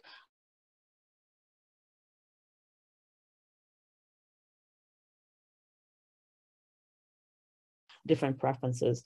But for lateral decube, the reason one of the things that helps with this is that you flatten out the surface contour, and then you're able to use a lower electron energy because the distal depth of the seroma is reduced. So I am going to show one example here. This is a patient where the depth of seroma was 6.3 cm. This is our highest electron energy. It's 20 MeV.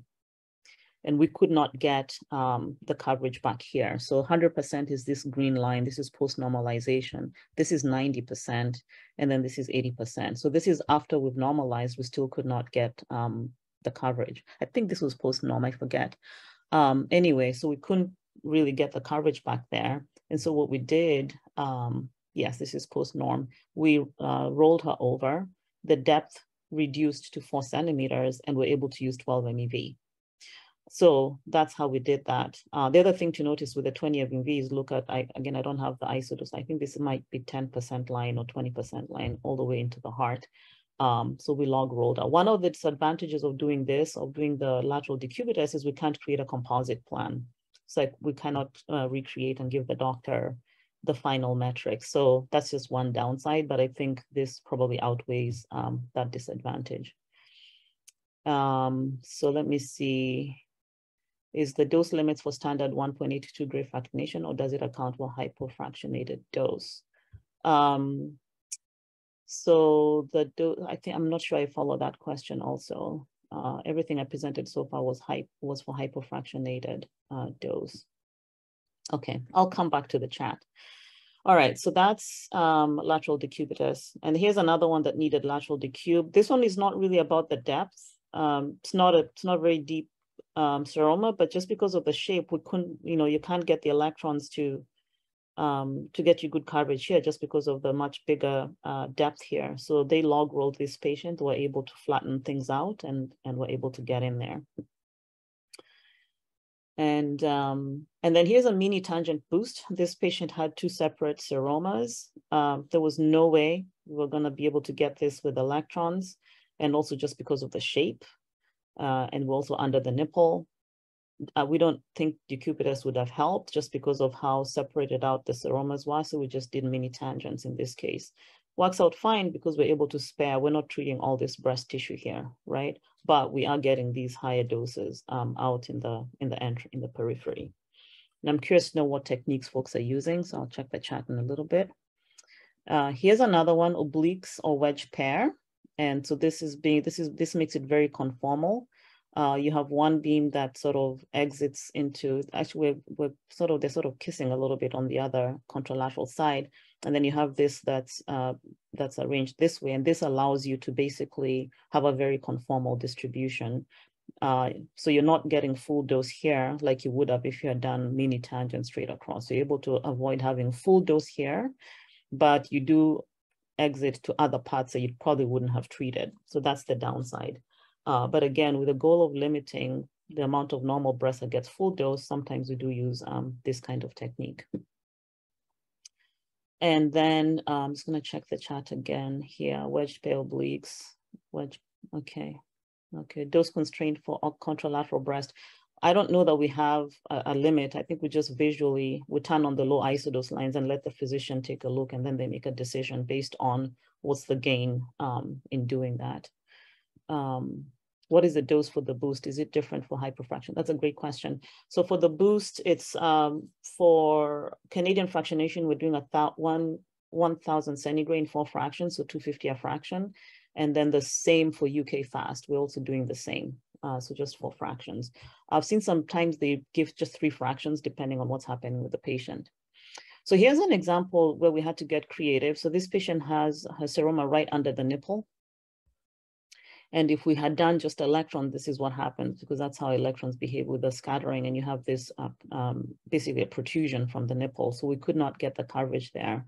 And the physician, this patient is actually very small breasted. The physician did not want to just do straight mini tangents, because we would have given full dose basically to a very large area, to prescription dose. So they asked to get creative. And so what I did is I put on an electron field and then mixed in with photons this way with wedges.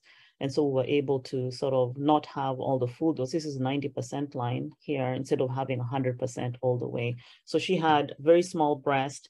And so they were also worried about, so small breast, even though the seroma doesn't look big, but it extended quite a bit superiorly and inferiorly. So the whole breast would have gotten quite a bit of higher dose. So those are just some examples of techniques that we use for boosting these patients. It's no longer just a straight electron. And I'm going to pause there let me just look at the chat and see if there's any questions again. Do you use SIB technique frequently? That's a great question. We have done SIB. Not routinely. I know we were enrolled in, I think it was RTG 1005, but I would say it's not standard for us right now. How do we do simulation for breast boost? Great question. A lot of times we're using the same scan that was used for the initial. Sometimes we rescan the patient. Sometimes the seroma has shrunk, and so we're able to treat to a smaller volume. But if we're doing decubitus, then obviously it's a separate scan. But other than that, if we're just doing electrons and they're supine, that is the same as the way we sim them for their tangents. And a lot of the patients, we're doing the boost on the original scan. Unless they had a very large seroma, then the physician will rescan, and then we have to plan on that one. Clips used to draw the boost sometimes. If the clips are there, they're included as part of the seroma volume. That's a great question. Okay. Are you using IMRT or VMAT? We're using VMAT for nodal patients. So when we're doing full axillary coverage, superclav, that's the one area we're using a VMAT. Yeah, so, but not for these just intact breast. Okay, great questions. How about using IMRT plan, then plan sum? Yeah, so I think, yeah, for our institution where we're just, if it's VMAT, it's VMAT throughout. Yeah, as far as I can remember for right now. I think that's that. Okay, now let's talk about prone. So this is indicated for large pendulous breast cases. This helps to reduce the skin folds, so they get less of a skin reaction. Also reduces the lung dose, as we'll see. And I say it may lead to less heart dose, because for some patients, we have seen that simming them in the prone position, for some of them, the heart actually sort of comes closer to the edge of to the field edge. So it's not a guarantee that prone treatment is going to reduce the heart dose. There's some way we've seen it sort of fall, not into the field, but it just depends on the anatomy. So we have seen that happening. So for these patients, we're going to sim them. This is what it looks like, where we actually tattoo. For these, we do tattoo the patient still. They'll get one tattoo on the breast, another one back here for lining up, and then two this way for straightening. And then, so this is just an example of what the breastboard looks like. We actually have switched to a different breastboard. I haven't updated the slides, but I can add those before I submit these. The contralateral breast is out of the way. It's sort of compressed onto this other side. And what we see here is that the biggest advantage, obviously, with prone is that the breast tissue, because it's hanging down with gravity, also thins out. And so the separation is very small. And so in this example here, the 100% is that yellow, and then 103% hotspot, so very low. So in this patient, the heart actually was spared quite a bit, I would say. That's the field edge. So that's a big advantage for these patients. And then here, I'm just showing an example. This is a patient that actually we just planned last week. She's getting UK fast. I wanted to show this picture for some of the things to consider when you're treating with prone. So there's this insert where the contralateral breast lies. And so we have to watch that we don't, the density is actually not very high. Most of this is actually very low density material, but inside it, there's actually a high density material that I actually didn't show you. If I'd changed the window and level, we would have seen it. But we have to consider that. And then we also have to, we include the couch in the planning. So this is just showing exit into the couch, but we also have to make sure that as we enter, that we're not cutting through the couch to get to this part of the breast tissue. It will be accounted for in planning. So if that's why we actually include it, but we try and create the angle so that we don't have too much going through the couch. Now, for some patients, if they're very large and the breast would end up touching the couch, we actually put a styrofoam. At the time of sim, we'll put a sort of like a little styrofoam cup so that they're not making contact with this higher density material. So the breast would actually just fall in that styrofoam cup and be held up that way. So those are just some things to think about with prone, is to see where you're entering and where you're exiting. So some different considerations. And then I'm going to talk about IGRT, different protocols in different hospitals. There's options for KV imaging for verifying the isocenter. There's also MV portal imaging weekly, and then surface imaging using Vision RT. So here's an example of MV portal images. We take these weekly, at least once a week. Every patient gets a weekly portal image of all of at least the open tangents. And so, so here's the DRR, and there's the MV port. We also use Vision RT, which is an optical surface imaging. So this is an example for breath hold. So here's the surface while they're free breathing, and there's these tolerances that are set by, we actually have different tolerances of what's considered acceptable. So once the position, this is vertical, longitudinal, and latitude, if the patient is within those limits, then we'll treat. So this means they're taking the same breath that was taken at the time of sim. So that's what we're using. But we're also using Vision RT basically just for all our patients. As I said, we're not tattooing the patients at all. So we're only using Vision RT on the MGH side of the house. And then a couple of things I just wanted to mention, quality issues. This is nothing special with hypofractionated, but it's just general.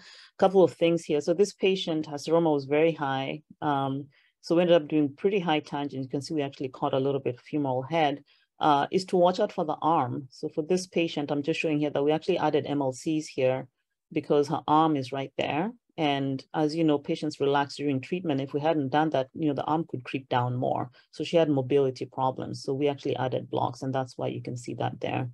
In this same patient, for the other field, we had to worry about her chin. So again, our fields went very high. Here's her chin.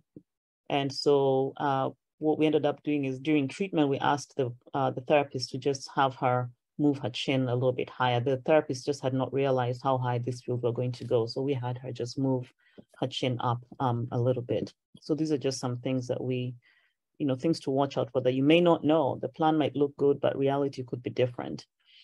And then other quality issues with breath hold is, to make sure that, the patient is still taking consistent breaths throughout. Are they tolerating well? Just last week, we had to replan a case. Patient had gone through 1 week of treatment, and for whatever reason, either anxiety or what, she just could not hold the breath anymore. And so she was replanned using free breathing. Then there's also breast swelling. Sometimes you have to replan to increase flash. So that's why when I plan, I use 3 cm because I don't want to have to replan to add 1 cm of flash. And that basically is my last slide, and it's 10:47. So I'm going to stop there and look at the chart again. What's the rationale behind doing a KV-MV pair for breast setup? I know some hospitals do an ANT-KV and a post-oblique MV imaging. So I didn't say KV-MV, I said KV-KV.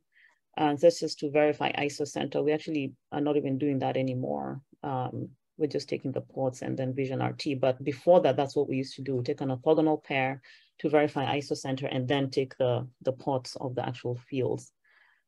If we don't have breastboard, how to simulate and treat pendulous breast patients.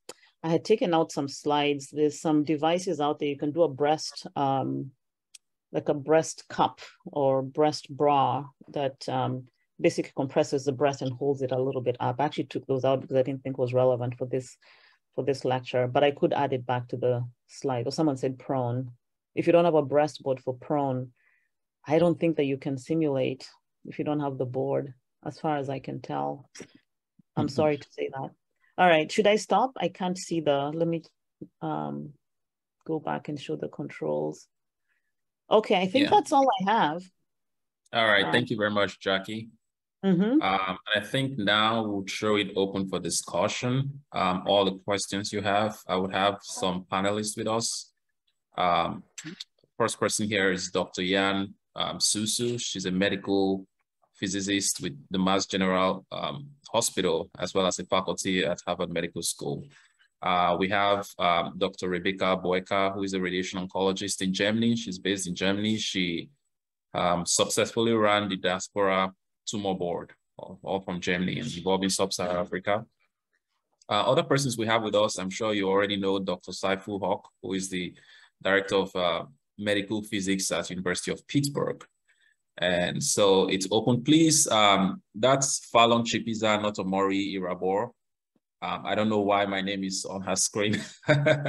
That's a Zoom problem. But anyway, so we have all of them here on board. Ahmad Nobar is also here, a physicist, and we have Bashkim Zibeli all the way from Moldova.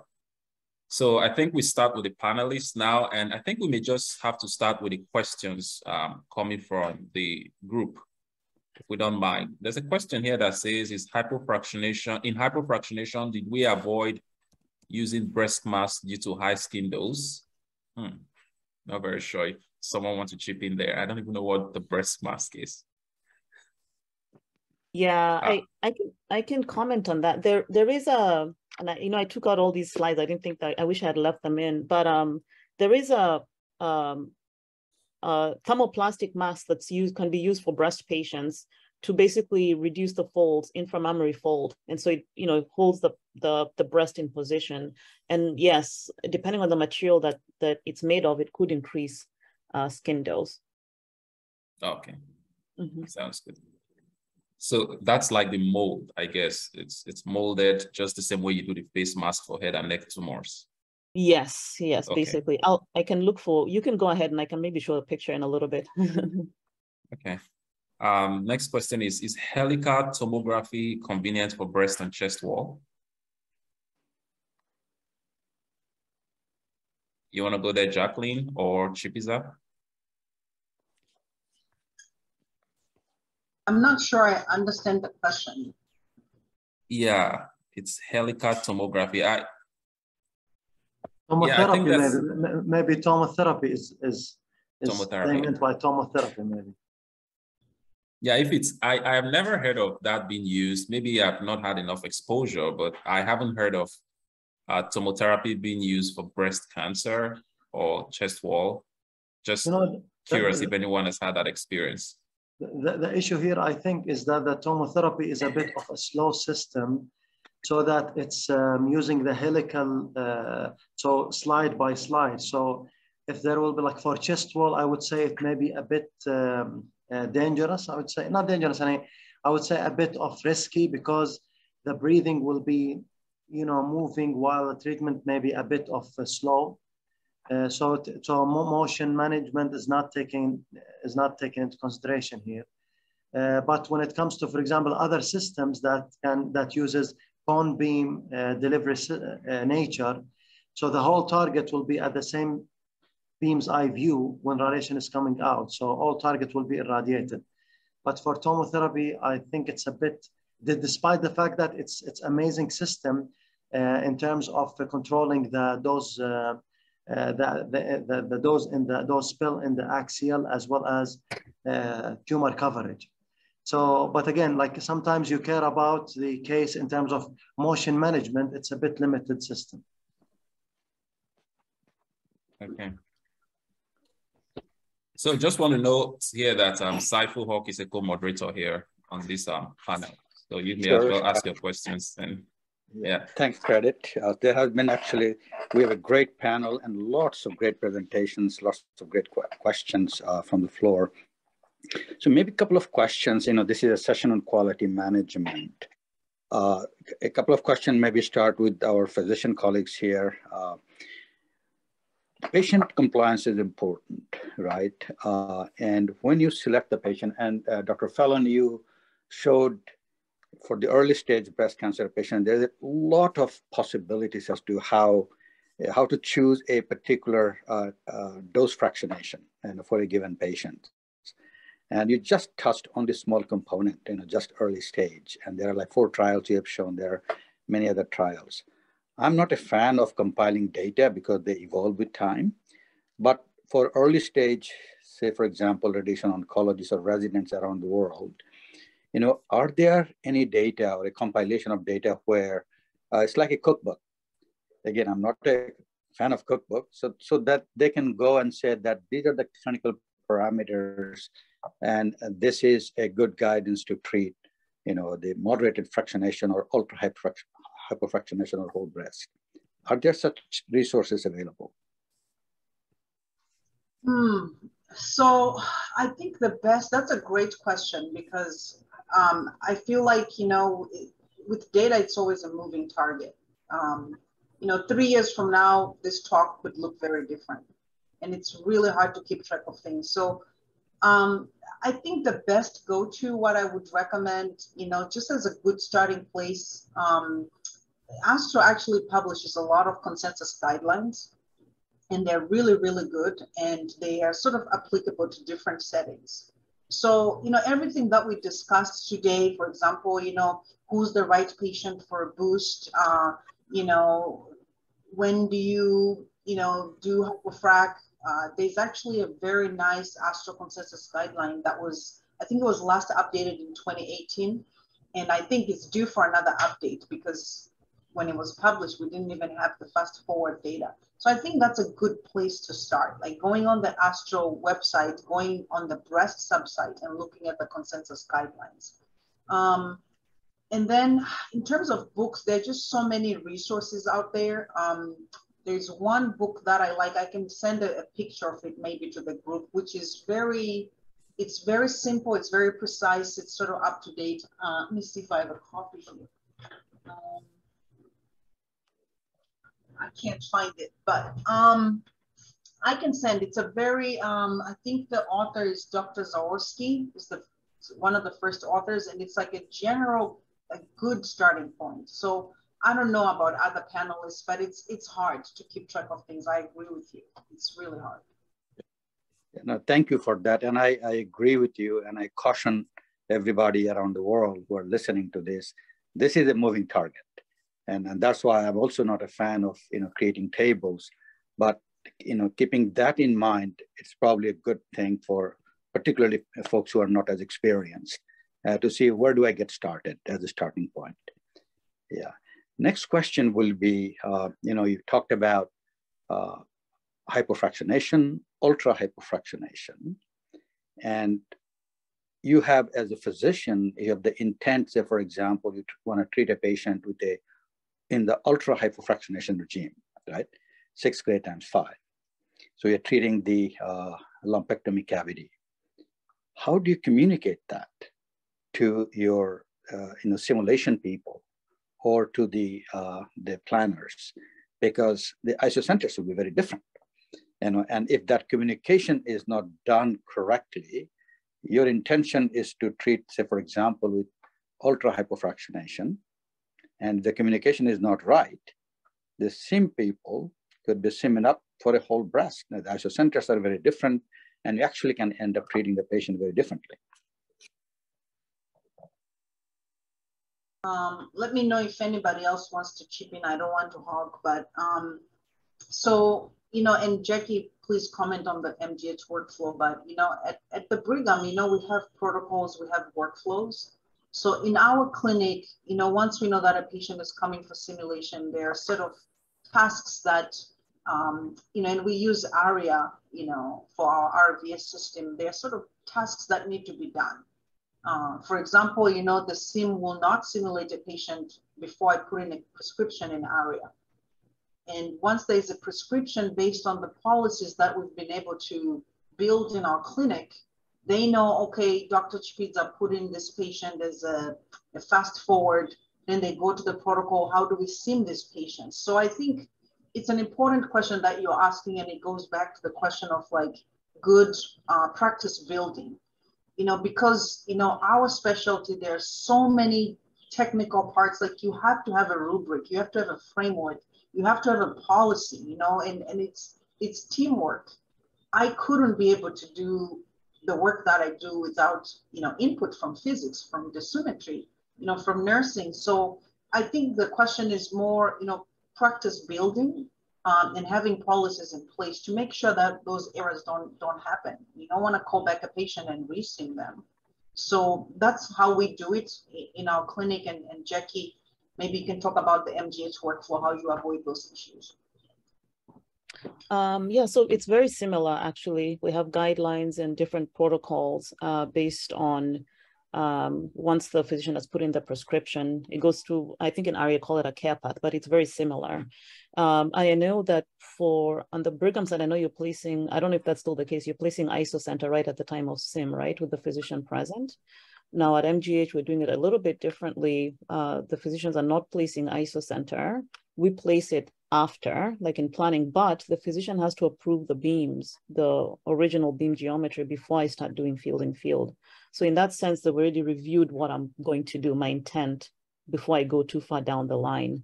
And then other things that we're starting to implement are peer review, just among the dosimetrists as well, just to make sure that we're checking on things. So I would say, yes, just having the protocols and different guidelines, and everybody's on the same page on what the expectations are.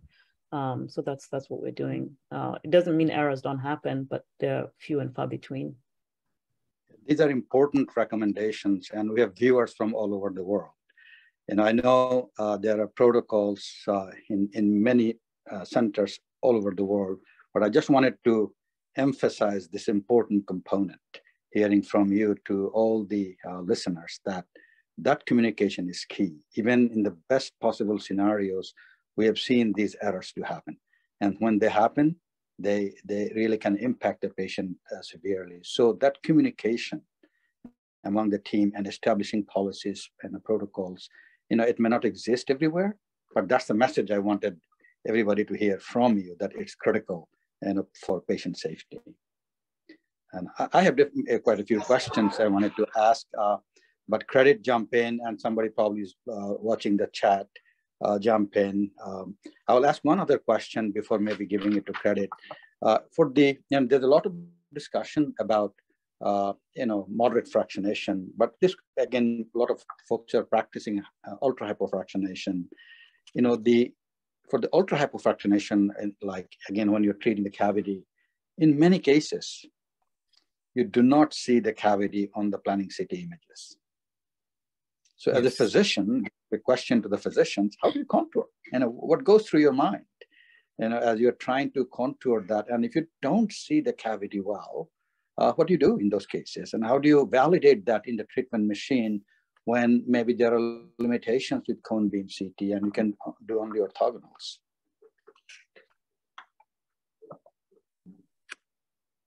So when I do ultra hyperfractionation, if you look at the protocol from FAST and FAST Forward, they actually recommend contouring the PTV eval.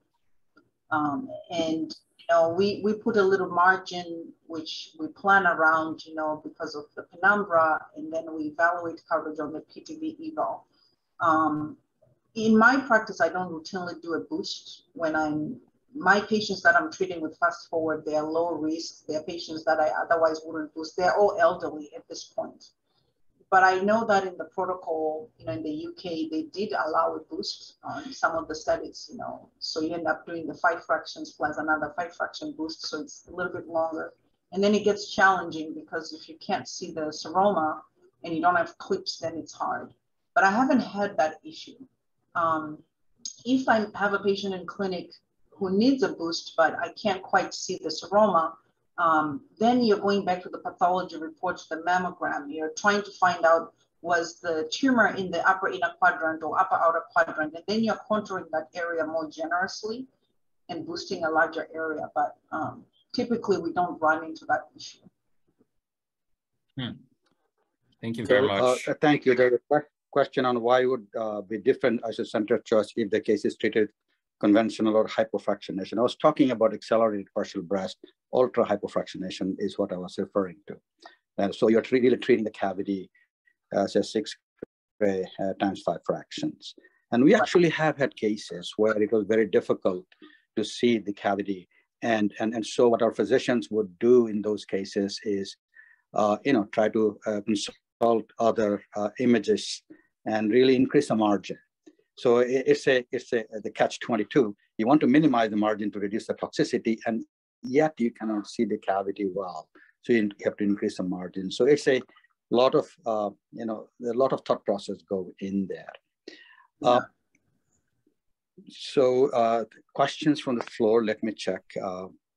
Yeah, Credit, are you following? Yep. There's a question here. Can you read maybe the question, Credit?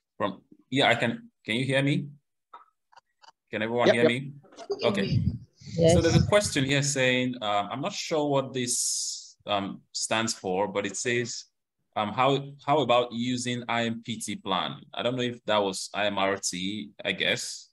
The patient, sorry. Intensity modulated proton therapy. Oh, proton. Oh, you meant intensity modulated proton plan. Okay. I think I'll leave that for those with proton. That would be Jackie. Yeah. Jackie, yeah, I still deal with photon in my place here. Yeah, so we do give use protons for, but usually it's for when you're treating the regional nodes, the axillary and the supraclav, and then a lot of patients with expanders as well, so post-mastectomy. But we're not using protons, to my knowledge, for just intact breast. Right. And I'm not sure if there's any trial that has shown any difference, in outcome between proton and photon in the breast setting. Yeah, there's a trial that's running, RADComp, that's still accruing, and that is comparing photon proton. So, but it's still running, still accruing. Thanks. Next question says, are the implant silicone treated as the same for those with implanted silicone? Are they treated as the same? Yep. I think this probably would go to Chipita. Sorry, so they're asking, and I guess yeah. Silicone. Yeah, I mean, there's a lot of data actually that has been published on outcomes between, autologous implants versus silicone implants. Some data suggests that, you know, the risk of failure is less with autologous versus with a silicone. But they're all retrospective. Most of it has come out of Canada. But from our perspective, when I'm seeing that patient in clinic, I don't do anything different depending on the implant that they have. So I don't know if that's what they were asking. Yeah. Jackie, do you do anything different when you plan the dosimetry? The only comment I can make is in terms of artifacts when we have, like, but that's really more the expanders. And, you know, sometimes it makes it a challenge if the implant is very big, we cannot get clearance to come in on the other side. So sometimes they have to go back and have it sort of taken out so that we can treat the patient. So that's sort of the extreme that I've seen. But planning wise, we just look for if there's artifacts and we override them. And that's all I can. I think that's what the person is asking. I'm not sure. Yeah. There was a question about, would you consider ultra hypofractionation if you don't have a breath hold technique? Any comment from any of the panelists on that? I mean, I don't know, Chipisa, what you think, but if the woman meets the criteria, if she's, you know, the fast and fast forward regimen criteria, I think I can do that. Yeah, they didn't mandate a breath hold fast and fast forward. And, you know, typically we do it for left-sided breast cancers, but I have noticed that if I'm doing fast to fast forward in a seroma that's more high riding, like in the upper outer quadrant, it actually makes a difference. Even if it's a right-sided breast cancer, to have them do a breath hold, you can actually, if they're able to maintain it, it actually helps a little bit with the lung dose, but it's not required. You don't have to do a DIBH in order to do the fast or the fast forward. A question a couple from... of the things I'll add to that is that, let me see. I will add a couple other comments to that. DIBH is really important, you know, for left-sided breasts, right? And so it depends also on where your lumpectomy cavity is. If your lumpectomy cavity is more medial and close to the heart, you would do DIBH, but then DIBH causes additional uncertainties potentially, because, you know, if the patient is not taking the deep inspiration breath hold to the same level, which sometimes is a problem for many patients, and is not able to maintain that, then you'll have to incorporate that uncertainty in the overall treatment process. You know, so that's, you know, so sometimes when you look at the imaging then, because, you know, you're doing, yes, all these plans, but you do your, the orthogonal imaging, MV or KV, that you really need to, and you don't see much on those images. So to make sure that you are covering the cavity in your ultrafractionation, particularly when the cavity is close to the heart and anteriorly, you need to make sure that you have lots of margin in there to incorporate the target in your treatment field. One other comment I will make is when you are doing ultrafractionation, it is critical that you do image guidance for every fraction that you deliver.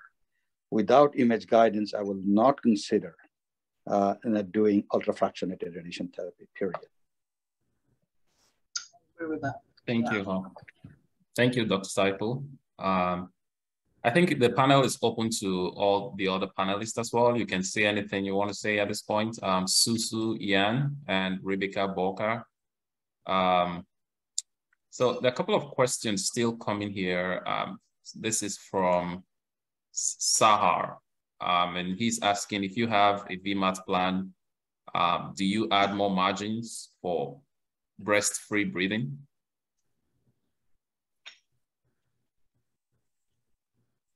I'm not very sure I understand the question very well. If you have a VMAT plan, do you add more margins for breast-free breathing? If you, I guess it means if you're using the free breathing technique. Yeah, so I don't know if they're talking about a PTV margin, if you're doing a PTV on the breast. Yeah, it's likely PTV.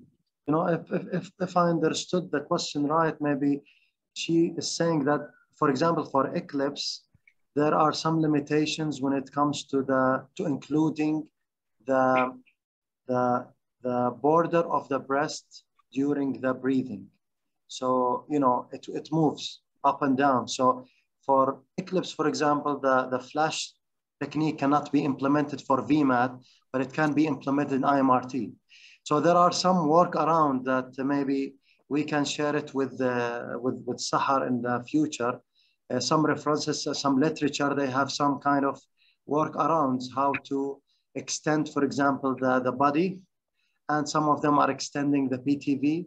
But at the same time, it's more or less like a way that you can, like a trick that can be used, but during the optimization process. But during the dose calculation, it should not be, the exact CT setup should be used for dose calculation to replicate the exact setup on the treatment. But for optimization purposes, the MLC needs to be a bit away from the border of the breast to take into consideration the movement of the breast. But if she used IMRT, then she can add an external margin so that MLC will always be open during the delivery. But of course, other treatment planning system like Monaco, they can include the flash. They have the flash option for VMAT, but not Eclipse and VMAT. As you said, right. Ahmed, for that IMRT plan, if the target is pretty close to the skin, the jaws are automatically set up pretty close to the skin. So you can add in artificial, say, in a structure so that the MLC, they all get pushed out, and the optimization and dose calculation are more accurate in that case. All right, I would just love to run through some statement made here. Asif Nesai said, boost is omitted whenever tumor cavity is not discernible and there are no clips. That's a hard one, but of course, if you don't have the tumor cavity, I don't think you have anything to boost, because that's exactly where you want to boost. I don't know if you would meet it, or you go, check the preoperative imaging, talk to the breast surgeon, and try to design where it is. It's customary for the breast surgeon to try to place clips when they resect, when they do the surgery. But if, I've had a case like this where we literally had no clips and were unable to design the tumor cavity. But again, we walked backwards, looked at the preoperative images, and spoke to the breast surgeon to discern it. Yeah, I think I agree with that. There is some other question here. I think this we already answered. Would you consider ultra hypofractionation if you don't have breath holding technique? I think that was Dr. Saifu's question, already answered. What is the dosimetry effect of field in field technique on moving targets while using free breathing technique? So what is the dosimetry effect of field in field on the moving targets when using free breathing technique?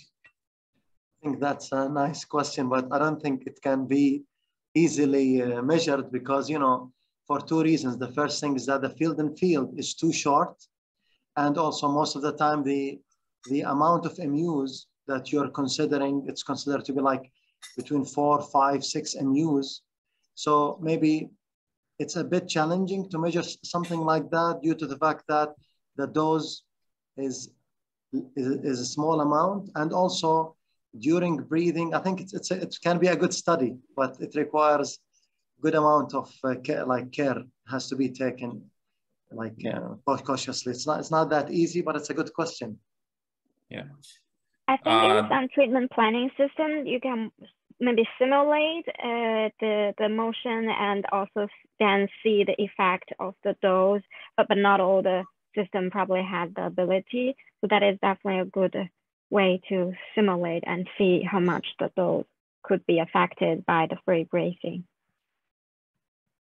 Right, thank you. Yeah, but I think here, Doctor, it's a good study it's a good study. It's good because maybe if they can do the plan at if they can consider like a 4D CT and then do the same plan on different phases, I think this way you can quantify 100% the effect of the field in field. But if you are using only one static phase, that will be a bit difficult. Yes, I was going to suggest the person who raised this question, it's a good study for them to go and do it. And maybe write it up as a paper. Yeah. So I think I'll just entertain one more question, unfortunately. This is coming from Nkuli Laba, and she's asking, do you use 5.2 gray for boost in ultra hypofractionated treatments during the, I think, ultra hypofractionation? Do you, I mean, the question I think should be, do you even boost at all? Chipiza. When I'm doing ultra hypofrac, I'm not boosting. So yeah. Yeah. I agree. I think patients who are candidates for ultra hypofractionation are probably not candidates for boosting. I would like to add it. Right. Yes, I can. And credit here. This is a good question, and I would like to add a quality management comment here. You know, this is probably the person who's asking the question is probably thinking of fast forward trial. When you display the isodoses in that trial, 5.2 gray times 5 fraction versus whole breast, if you display the dose distribution as isodoses, you do not know whether you are treating the patient with a 5.2 gray per fraction, or you're treating with a whole breast dose, 40 gray and 15 fractions. So it's important to display the dose distribution in absolute doses rather than in the percentages that we are used to, so that there is no room for making an error. Yeah. All right. Thank you, everyone. I appreciate your time. I will now hand it over to Dr. Avery Stephen, as well as Dr. Ahmed Ezawawi to give us the last comments as we close for the day. Thank you. I think Ahmed is going to say a few comments, and then I will mention some comments about the course next week. So Ahmed, why don't you go first? If he's still here. This is me to speak? Yeah. Closing comments. Yes. I am very glad today because of the start of this course. God bless you all.